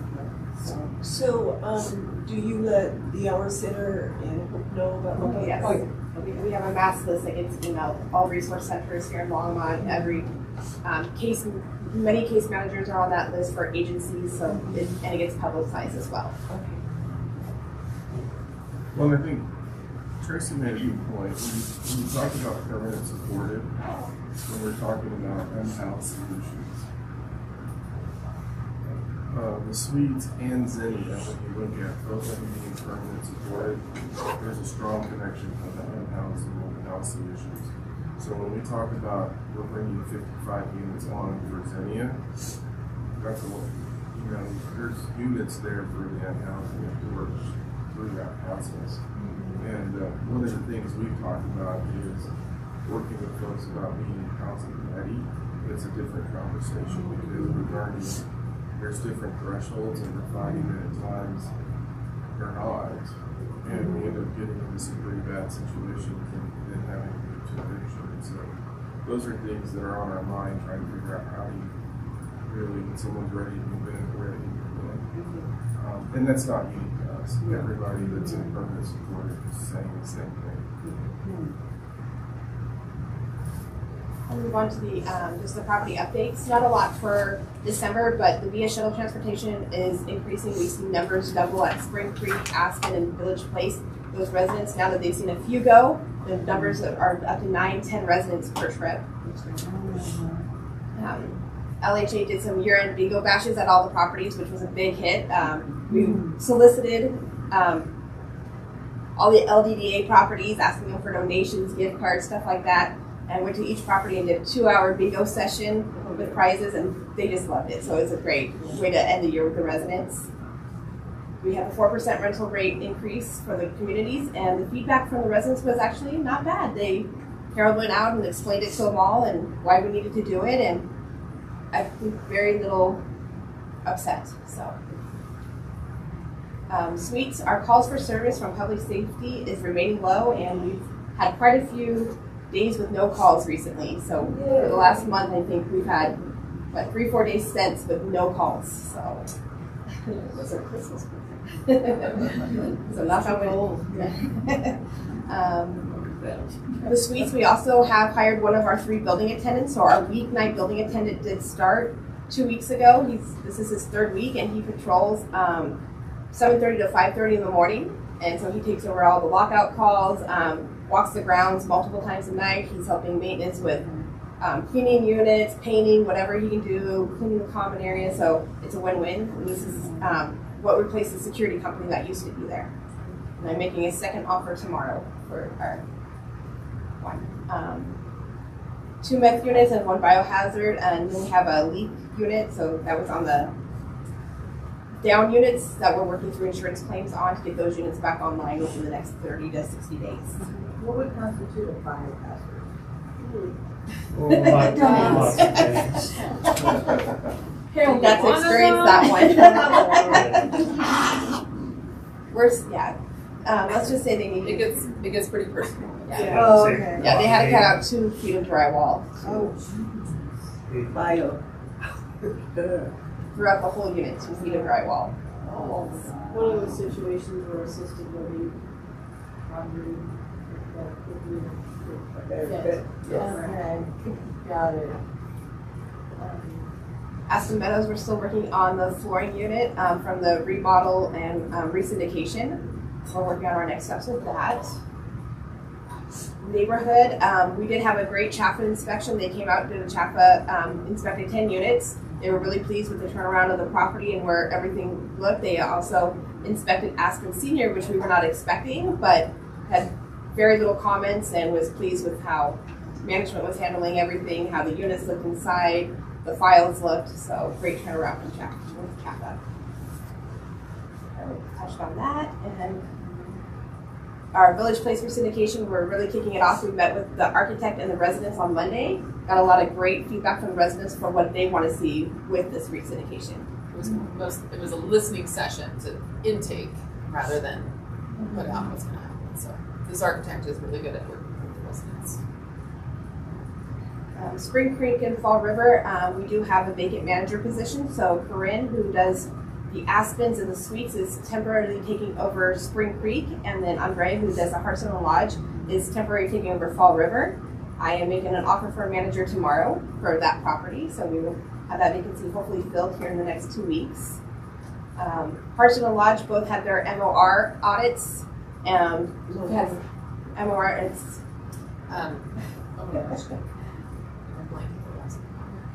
It's a HUD audit related to their multifamily program. File review. That was the one that I told you where they failed it miserably. Right.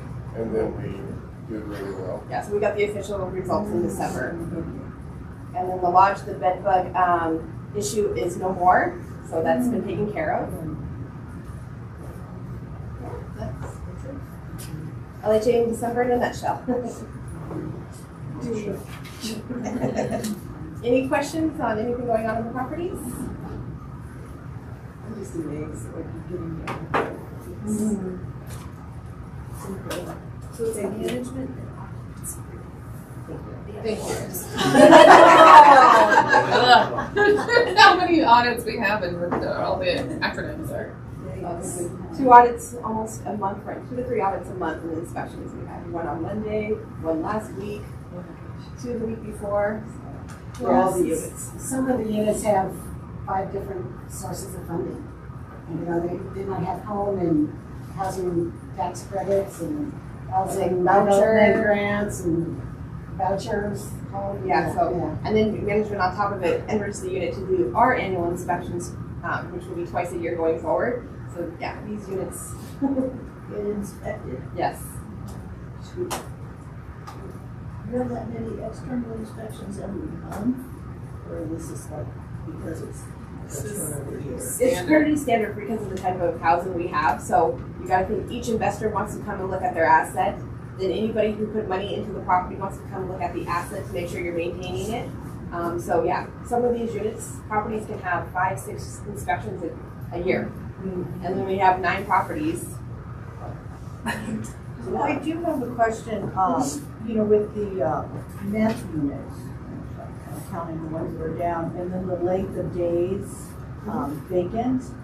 Do you find that as time's going up, is it going up, the number that you're noticing?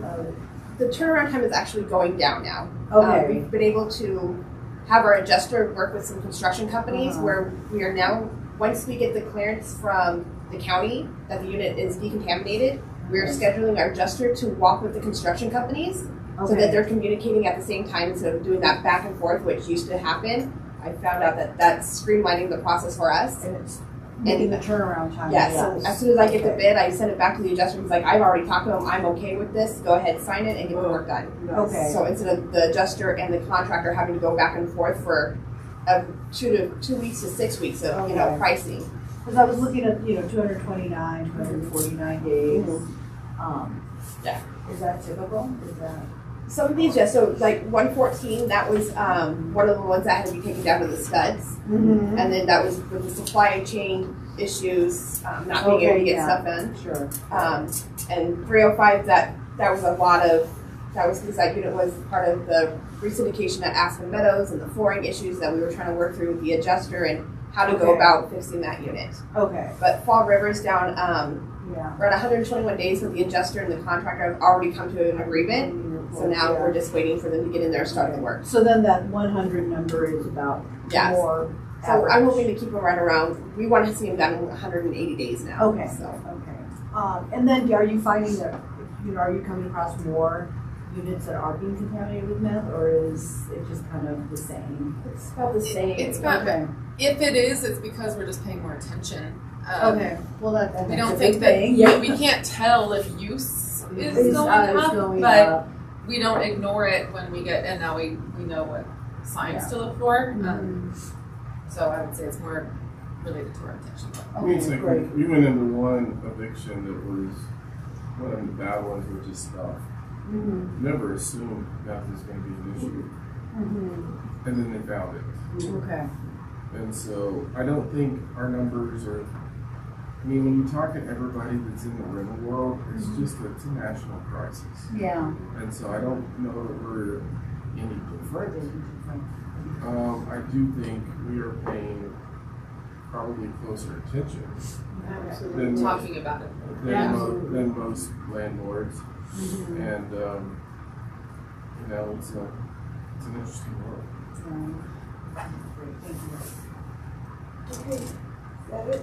And if I'll answer your question later. What is vile? Oh no, that's all right. That's okay. I did some inferencing. So can I have a motion to adjourn? I would we adjourn. Second. Second, but you adjourn. All those in favor? Aye. Pete, are you in favor of adjourning? Yeah, I can't see anybody, so. Oh, okay. Okay. And whenever I'm ready. Thank you. Oh, I see. This is our camera.